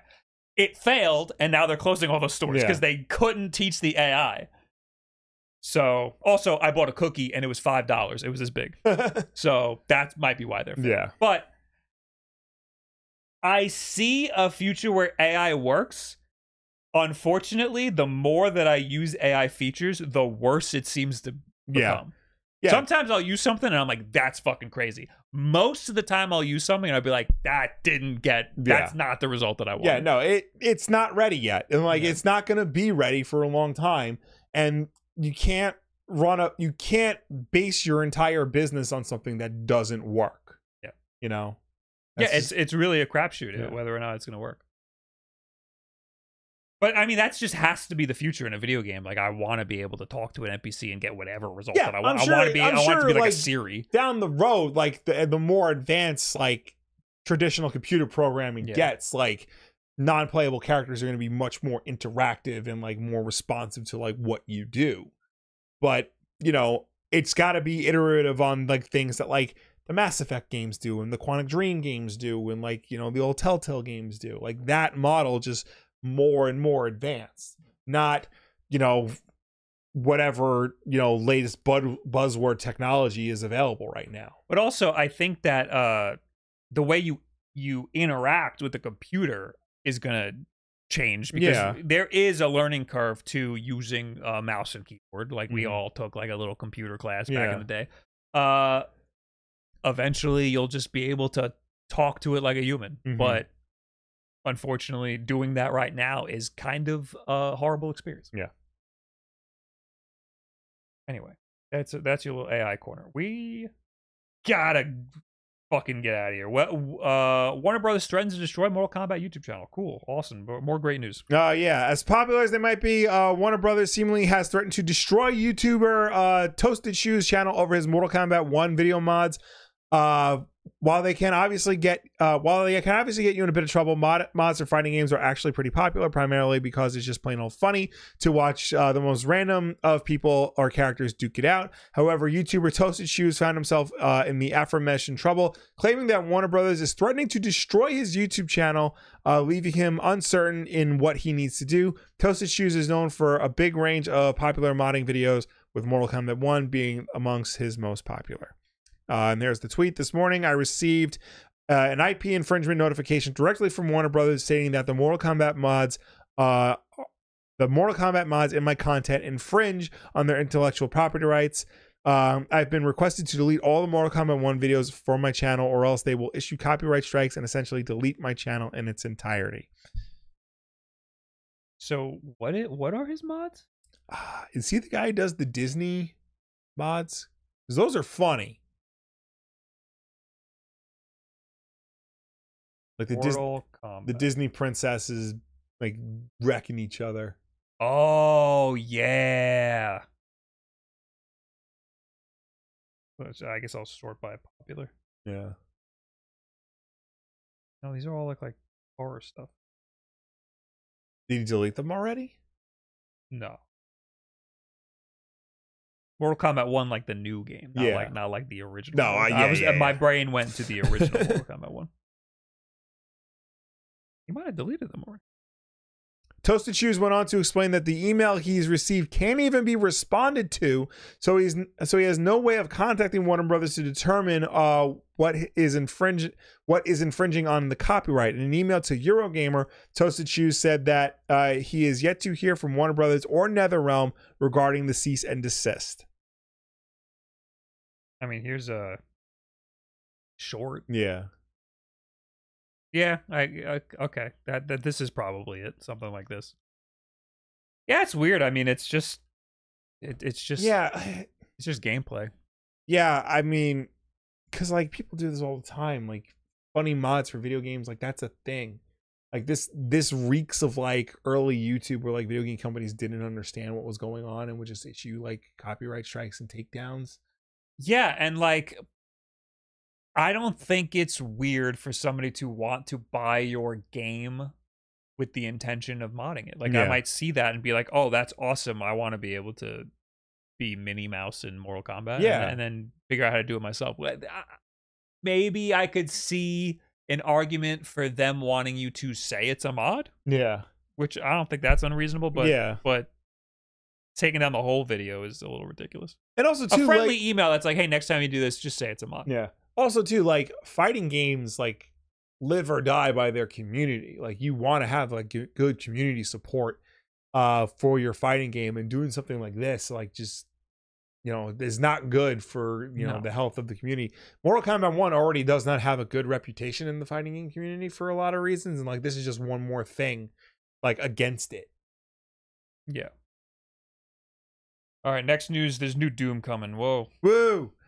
How do we know this? Open the Insider Gaming understands that the next Doom game is set to be revealed at this year's Xbox Game Showcase. The game, which has been under the code name or placeholder title Year Zero, is understood to have its final name be Doom: The Dark Ages, and has been in development for at least 4 years. Last year, there were rumblings of a next entry in the Doom franchise, which was described as a medieval-inspired Doom world. While that isn't necessarily give you much information to go on, Year Zero, The Dark Ages, and medieval-inspired starts to paint a vivid picture of where the series could be going next. Perhaps we'll be taking more of an early look at the Doom Slayer's life during the medieval times, a prequel of sorts. So yeah, rumor has it we're getting a new Doom game at Xbox Summer Showcase.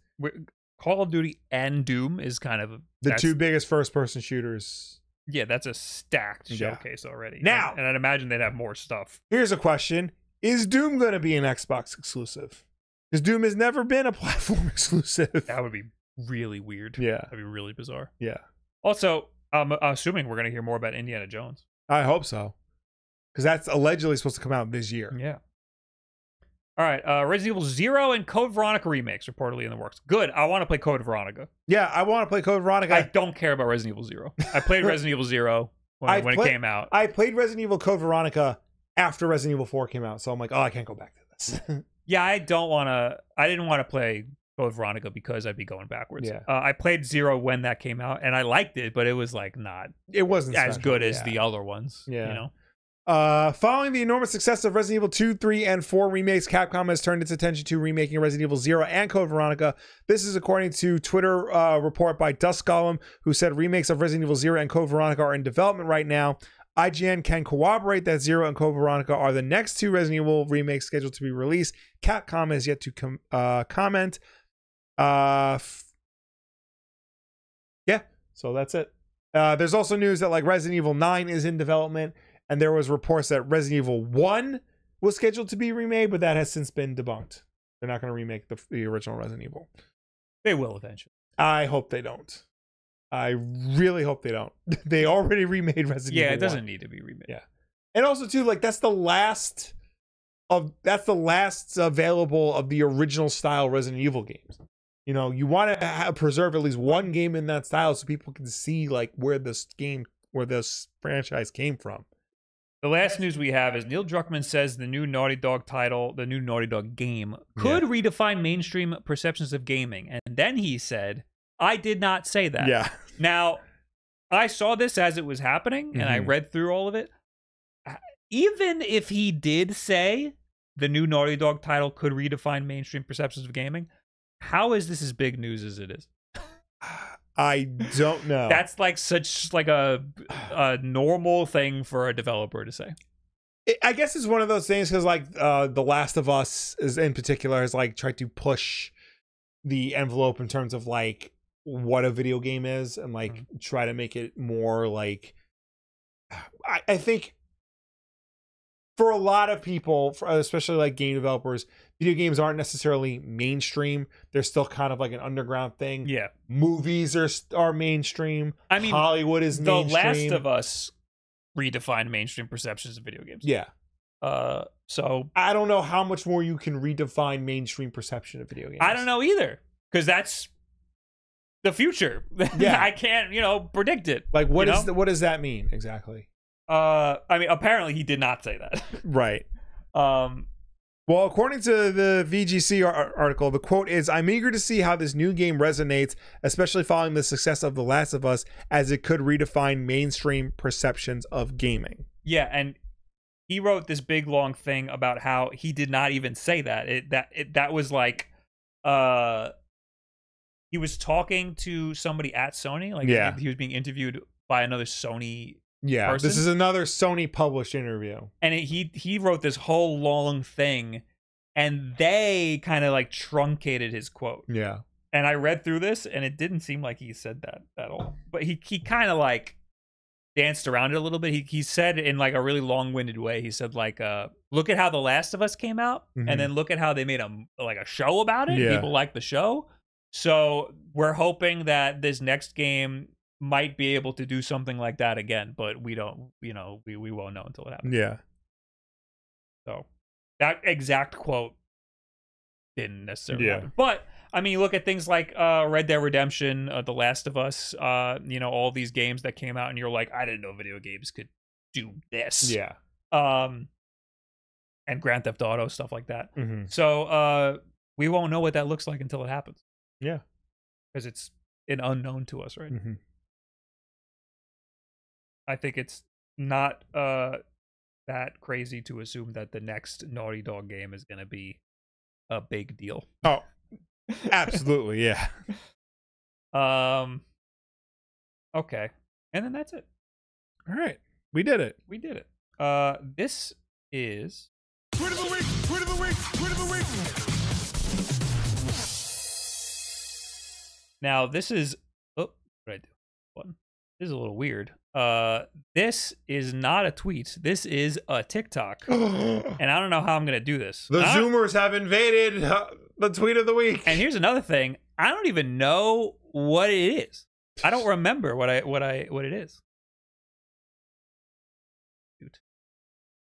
This is going to be a fucking disaster already. Can't even see what is it. I have to log in. No, don't log in. Just I'm not logged in. There is a game that is cracked and made available for anyone to Oh, play I remember online. this. Yes. Okay, pre-tech. This is like one of those shows where it's like ask a religious person, and he is the You don't need to go to any sketchy pirate websites to get it. Rather, it's easily accessible just by a Google search. Is it allowed to download and play the game in this case? he's asking like some sort of religious leader if it's okay to pirate a game if you're not going to like a sketchy website. If this is a game that is available on the internet and it's halal, there's nothing haram in it, the manufacturers, if they wanted to copyright it, they would have blocked that from Google or from that website, or they would have sued them. Failing to do this makes it available for everyone to share and to use, and hence I have no problem in using it. It's like going to a public library and picking up a book and reading it. I don't have copyrights, and the book's author has copyrights, but they gave access to it, and I don't have the ability to check every article I read on the internet whether it's copyrighted or not. So it's available, and I have not hacked into it, I have not cracked it, and I'm not intentionally attempting to steal people's rights. I see no problem in utilizing that, and Allah knows best. So there you go, everybody. God himself says that it's okay. It is halal to download a game as long as it's not that sketchy of a website. So there you go. I think that's legally binding. Yes. Anyway, now we're talking to you guys. Yes. Let's start with people who left comments over on last week's Wulff Den podcast over on the YouTube channel, youtube.com/Wulff Den podcast. Let's. Ooh, where am I? Where the hell am I? Last week's Wulff Den podcast, we got 3-1 Kojo, who says, with all the pricing shit, people got to start reading books again. What did we talk about last week? Did we talk about? Assassin's Creed has like a weird price structure. And so does the other Ubisoft games. Yeah. I mean, no, at least with like books that you got hardcover and paperback. That's it. And usually, you know, you got like some books that release in like 4 different chapters. There's expansion packs to books. No, those are sequels. Okay. You know, I mean, maybe like 10, 20 years to like The Stand. There's like a updated version of The Stand with like more modern references and stuff, and it's streamlined stuff. But that's like Game of the Year edition, if anything. You know, we're talking about like, you know, you go buy the new Stephen King book, and it's, you know, you get this version of the Stephen King book, but then you get this version of the Stephen King book that has like 4 more chapters and a new introduction, and then this version of the Stephen King book is like, it's made of wood. So Caleb, or, you know, God said it's okay to just download the games for free. So Caleb Fox says, time isn't equal to my enjoyment of a game, but as a broke college student, it's hard to justify paying full price for a game I'll beat within a week. Love playing shorter games whenever they go on sale, though.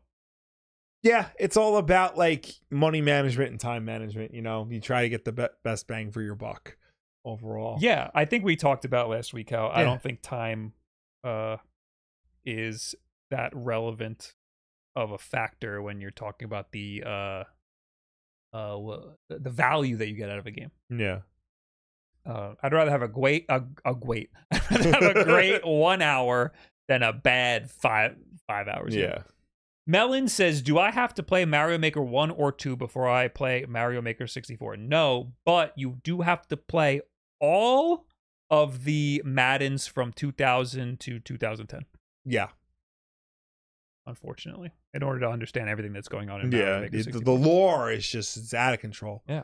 And Scubbertoe says, hi, Bob and Will. Any advice on getting a stripped screw out of the back of a 3DS? Ooh. You are screwed. One suggestion is a rubber band. You lay a rubber band over it, and you get a really pointy bit. Yeah. And you stick the bit through the rubber band, and that sometimes works. I don't know. I've never had that work. I actually bought like a drill bit set so you can like drill into the screw and pull it out. But like, I don't know if that's gonna work. I wouldn't with, like, recommend something small that. as, like, it's very 3DS. tiny. Yeah. A lot of times, just using different bits, eventually you'll find one that works. Yeah. I think for 3DS that might be your best bet. And then get new screws. Yeah. You can definitely order new screws to put back in there. Otherwise, I think you're screwed.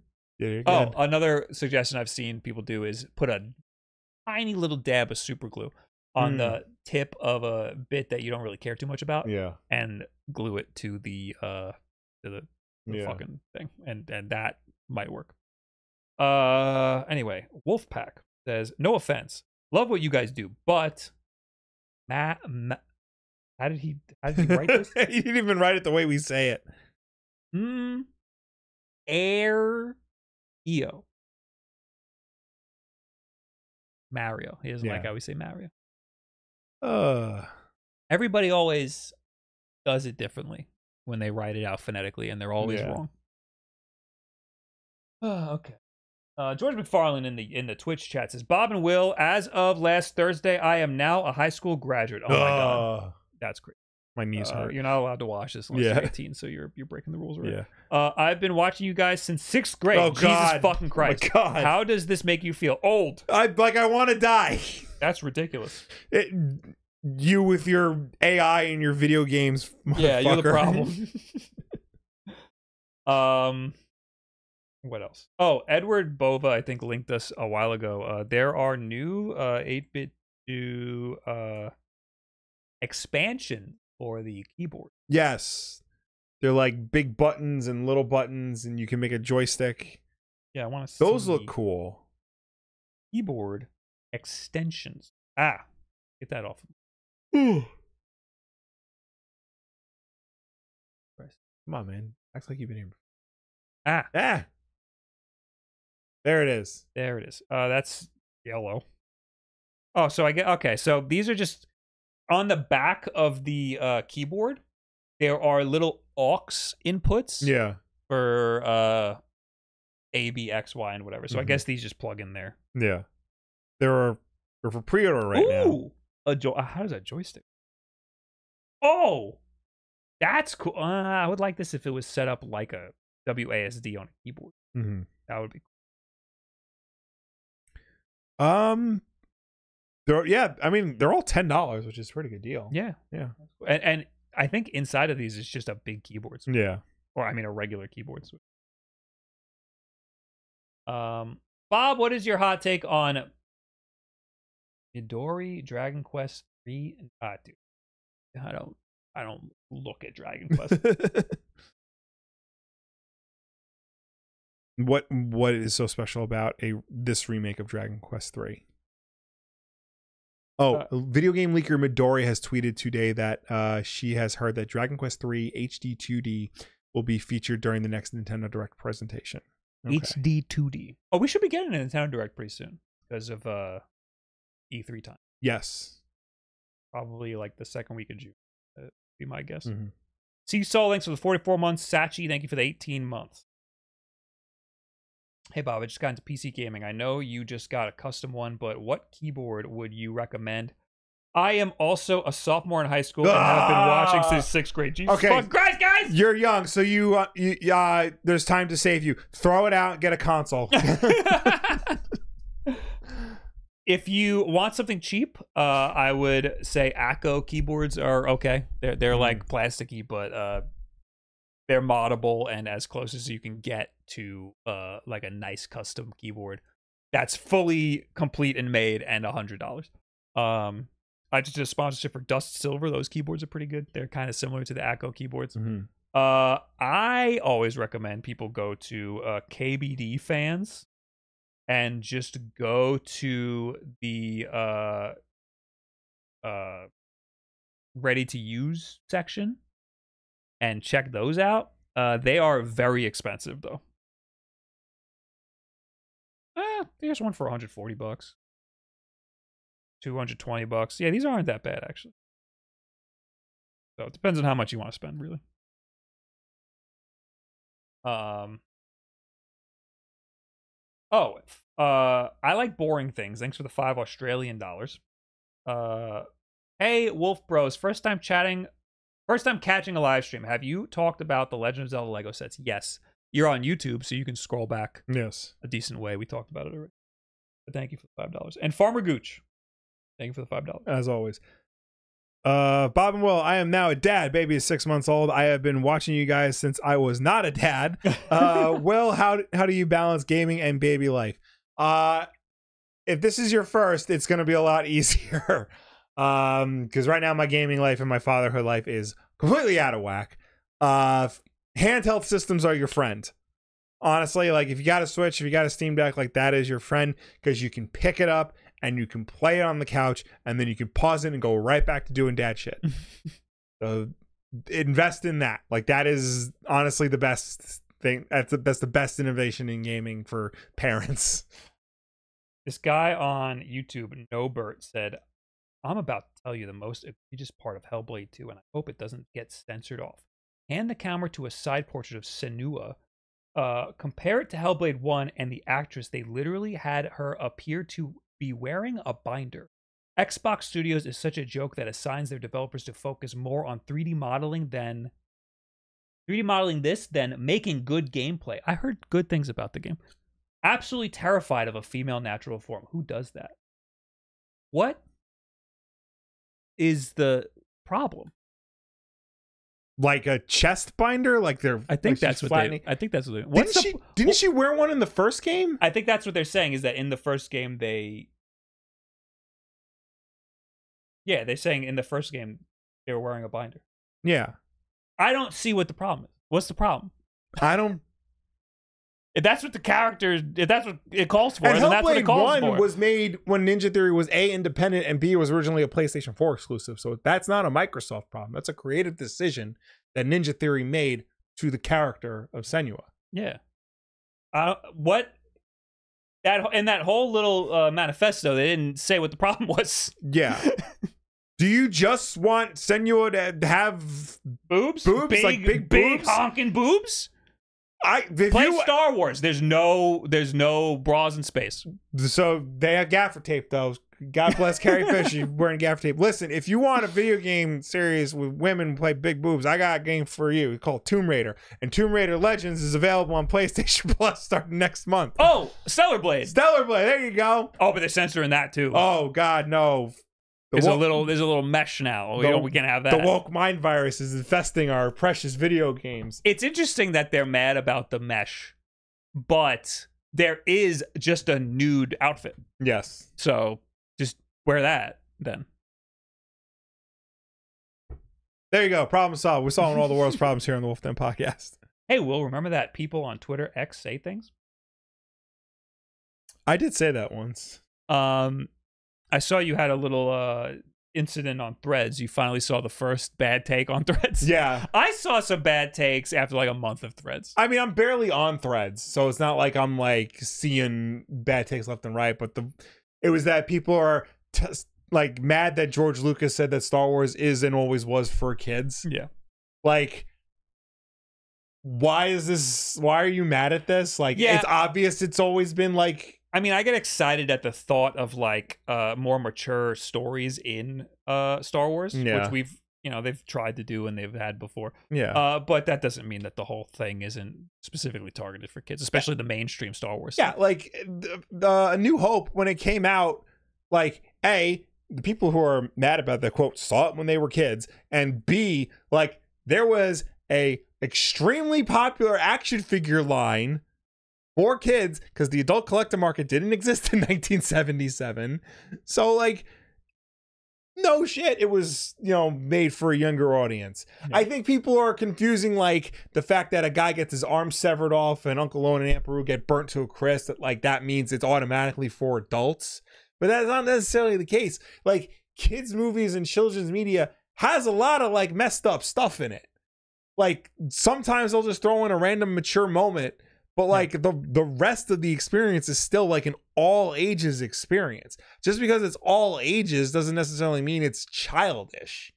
Minions is childish. Minions is for kids. Like, Star Wars is for everyone, just primarily in the spirit of like young boy adventures. They're trying to cast a wide net. Yeah. And in order to do that, you need to appeal to the lowest common denominator. You need to be easy to digest to the lowest common denominator. Holy Lettuce says, got any hope for the Xbox showcase on 9th of June? So far, I have none. We were just talking about it. I think Doom and Call of Duty is enough to have like a great showcase. And they've got to have more up their sleeves than that. I'm hoping we get more of Indiana Jones. I'm hoping they they announce like pre-orders of and stuff. I want Perfect Dark, but I know that's not going to happen. Yeah. Also, there might be news of a hardware drop. There might be something maybe going on there. Medicine says, well, I mean, they made RoboCop toys. True, but that's a little different. Yeah. First off, that was like well after Star Wars, where like Hollywood's like, oh, we got to make toys for our movie, not necessarily we have to make toys also, for our kids' movie. I was a child. We watched the RoboCop movies. They eventually did try to pivot RoboCop to be more child friendly. We also watched the TV version of RoboCop, which is not how you're supposed to watch that movie. Did you bros have a good Memorial Day? I worked on a video. Went to 2 barbecues. And I fixed my garage door. Dad stuff.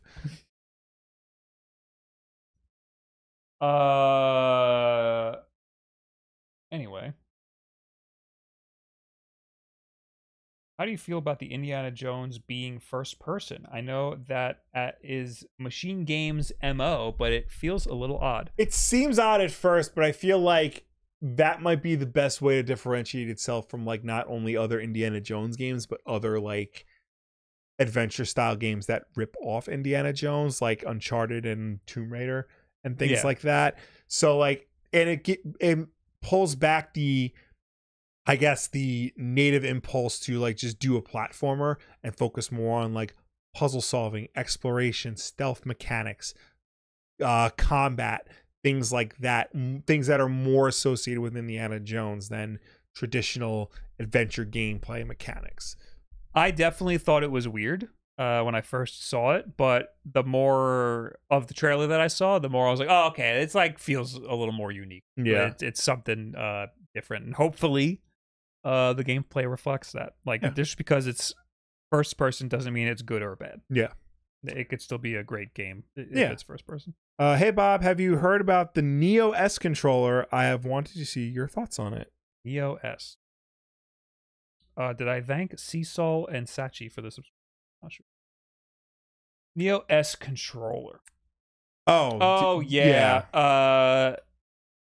They asked if I wanted one. I said yeah, and then they just never sent me one. I might have botched that conversation. It looks cool. I mean, there's just a million controllers like this now. I'm just a little bored. I'm weirded out by this company because they have these like weird digital collectible thing, and it's like very clearly they based this whole company off of NFTs and then realized that NFTs were stupid, and now they're like trying to pivot. They're doing like a pivot, like, oh, it's a collectible, it's a digital collectible. It's not like an NFT. McFarlane Toys is doing that. Like when NFTs were first big, like they went in on NFTs. Now that NFTs have kind of died down, it's been pivoted to like, oh no, it's a digital collectible. It's a phygital action figure. You get a physical action figure, then you redeem the code, you get a digital action figure, and if you buy all three, you get the digital Build-A-Figure, not the physical Build-A-Figure, the digital Build-A-Figure. I was looking to book a reservation at a restaurant the other day, and it said walk-in only, and then under it said, for NFT holders, reserve your table here. So if you had an NFT for this restaurant, you can reserve a table. So I looked for a different restaurant. Along the same line, I'm going back to McFarlane Toys because you're not done with me, Todd. I'm mad at you for this. For certain like pre-orders, if you own a digital action figure, you can pre-order a physical one at a discount. Oh, which is insane and very anti-consumer. What do you do with the digital one? I don't fucking know. Does it give you an STL file? That'd be cool. And you can print one. No, it just puts it in like a fucking digital showroom that you have. It's PlayStation Home. Like you put it in your PlayStation. That's what the Cracked company has, or whatever the name of the company is. Yeah. It's literally just an app that says, I own this thing, and mine is number 1278. It's so stupid. How many McFarlane DC figures do I have on pre-order right now? 3. Am I going to keep doing it? Yes. But still, I'm not going to do the NFT ones, for fuck's sake, man. Dark Spider Dave, back me up on this. Are you watching this week's episode? Guys, before we end, next week is gonna be weird. I'm not gonna be here, but I kind of wanna try to record a pre-record one. Okay, you got any time you want to pre-record one this weekend? This weekend I think I can do like an hour. We'll do like a show. I'll get back to you on that because there's some I'll talk to you about it later. Okay. So there will be no live stream next week. Okay. But hopefully there will be a pre-recorded episode on the YouTube. Thanks for hanging out, everybody. Thank you for tuning in. Thank you for watching us. Thank you for chatting with us. As always, the Wulff Den podcast every Tuesday night at 8 p.m. Eastern, right here on twitch.tv/WulffDen. If you can't make the show for any reason at all, we always put it up as an archive version over on the YouTube channel, youtube.com/WulffDen podcast. So you can go check us out over there on demand whenever you want. If you prefer to listen to us rather than watch us, you can do that as well, because we're also an audio podcast on any and every podcast service, such as Apple Podcasts, Spotify, YouTube Podcasts, Audible.com, and the list goes on. But no matter where you get this show from, folks, please be sure to subscribe, rate, and review us, because that helps us with placement on all those respective platforms. Go watch AJ. He's streaming Multiverses, apparently. I guess that's out. It's out. I will be live on Thursday this week. I don't know if I'll be live tomorrow. Probably not. I was gonna unbox this on the podcast, but I got the RG35XX SP. Finally, I got it today. Were we supposed to do something with this too, or? Yes. Okay. Oops. Well, we got things. Yay. Gully kit, controller, and analog sticks. Yay, thank you. Right. Go say hello to AJ. I'll see you Thursday. Bye. Bye. What's the button? This is the button. That's the button.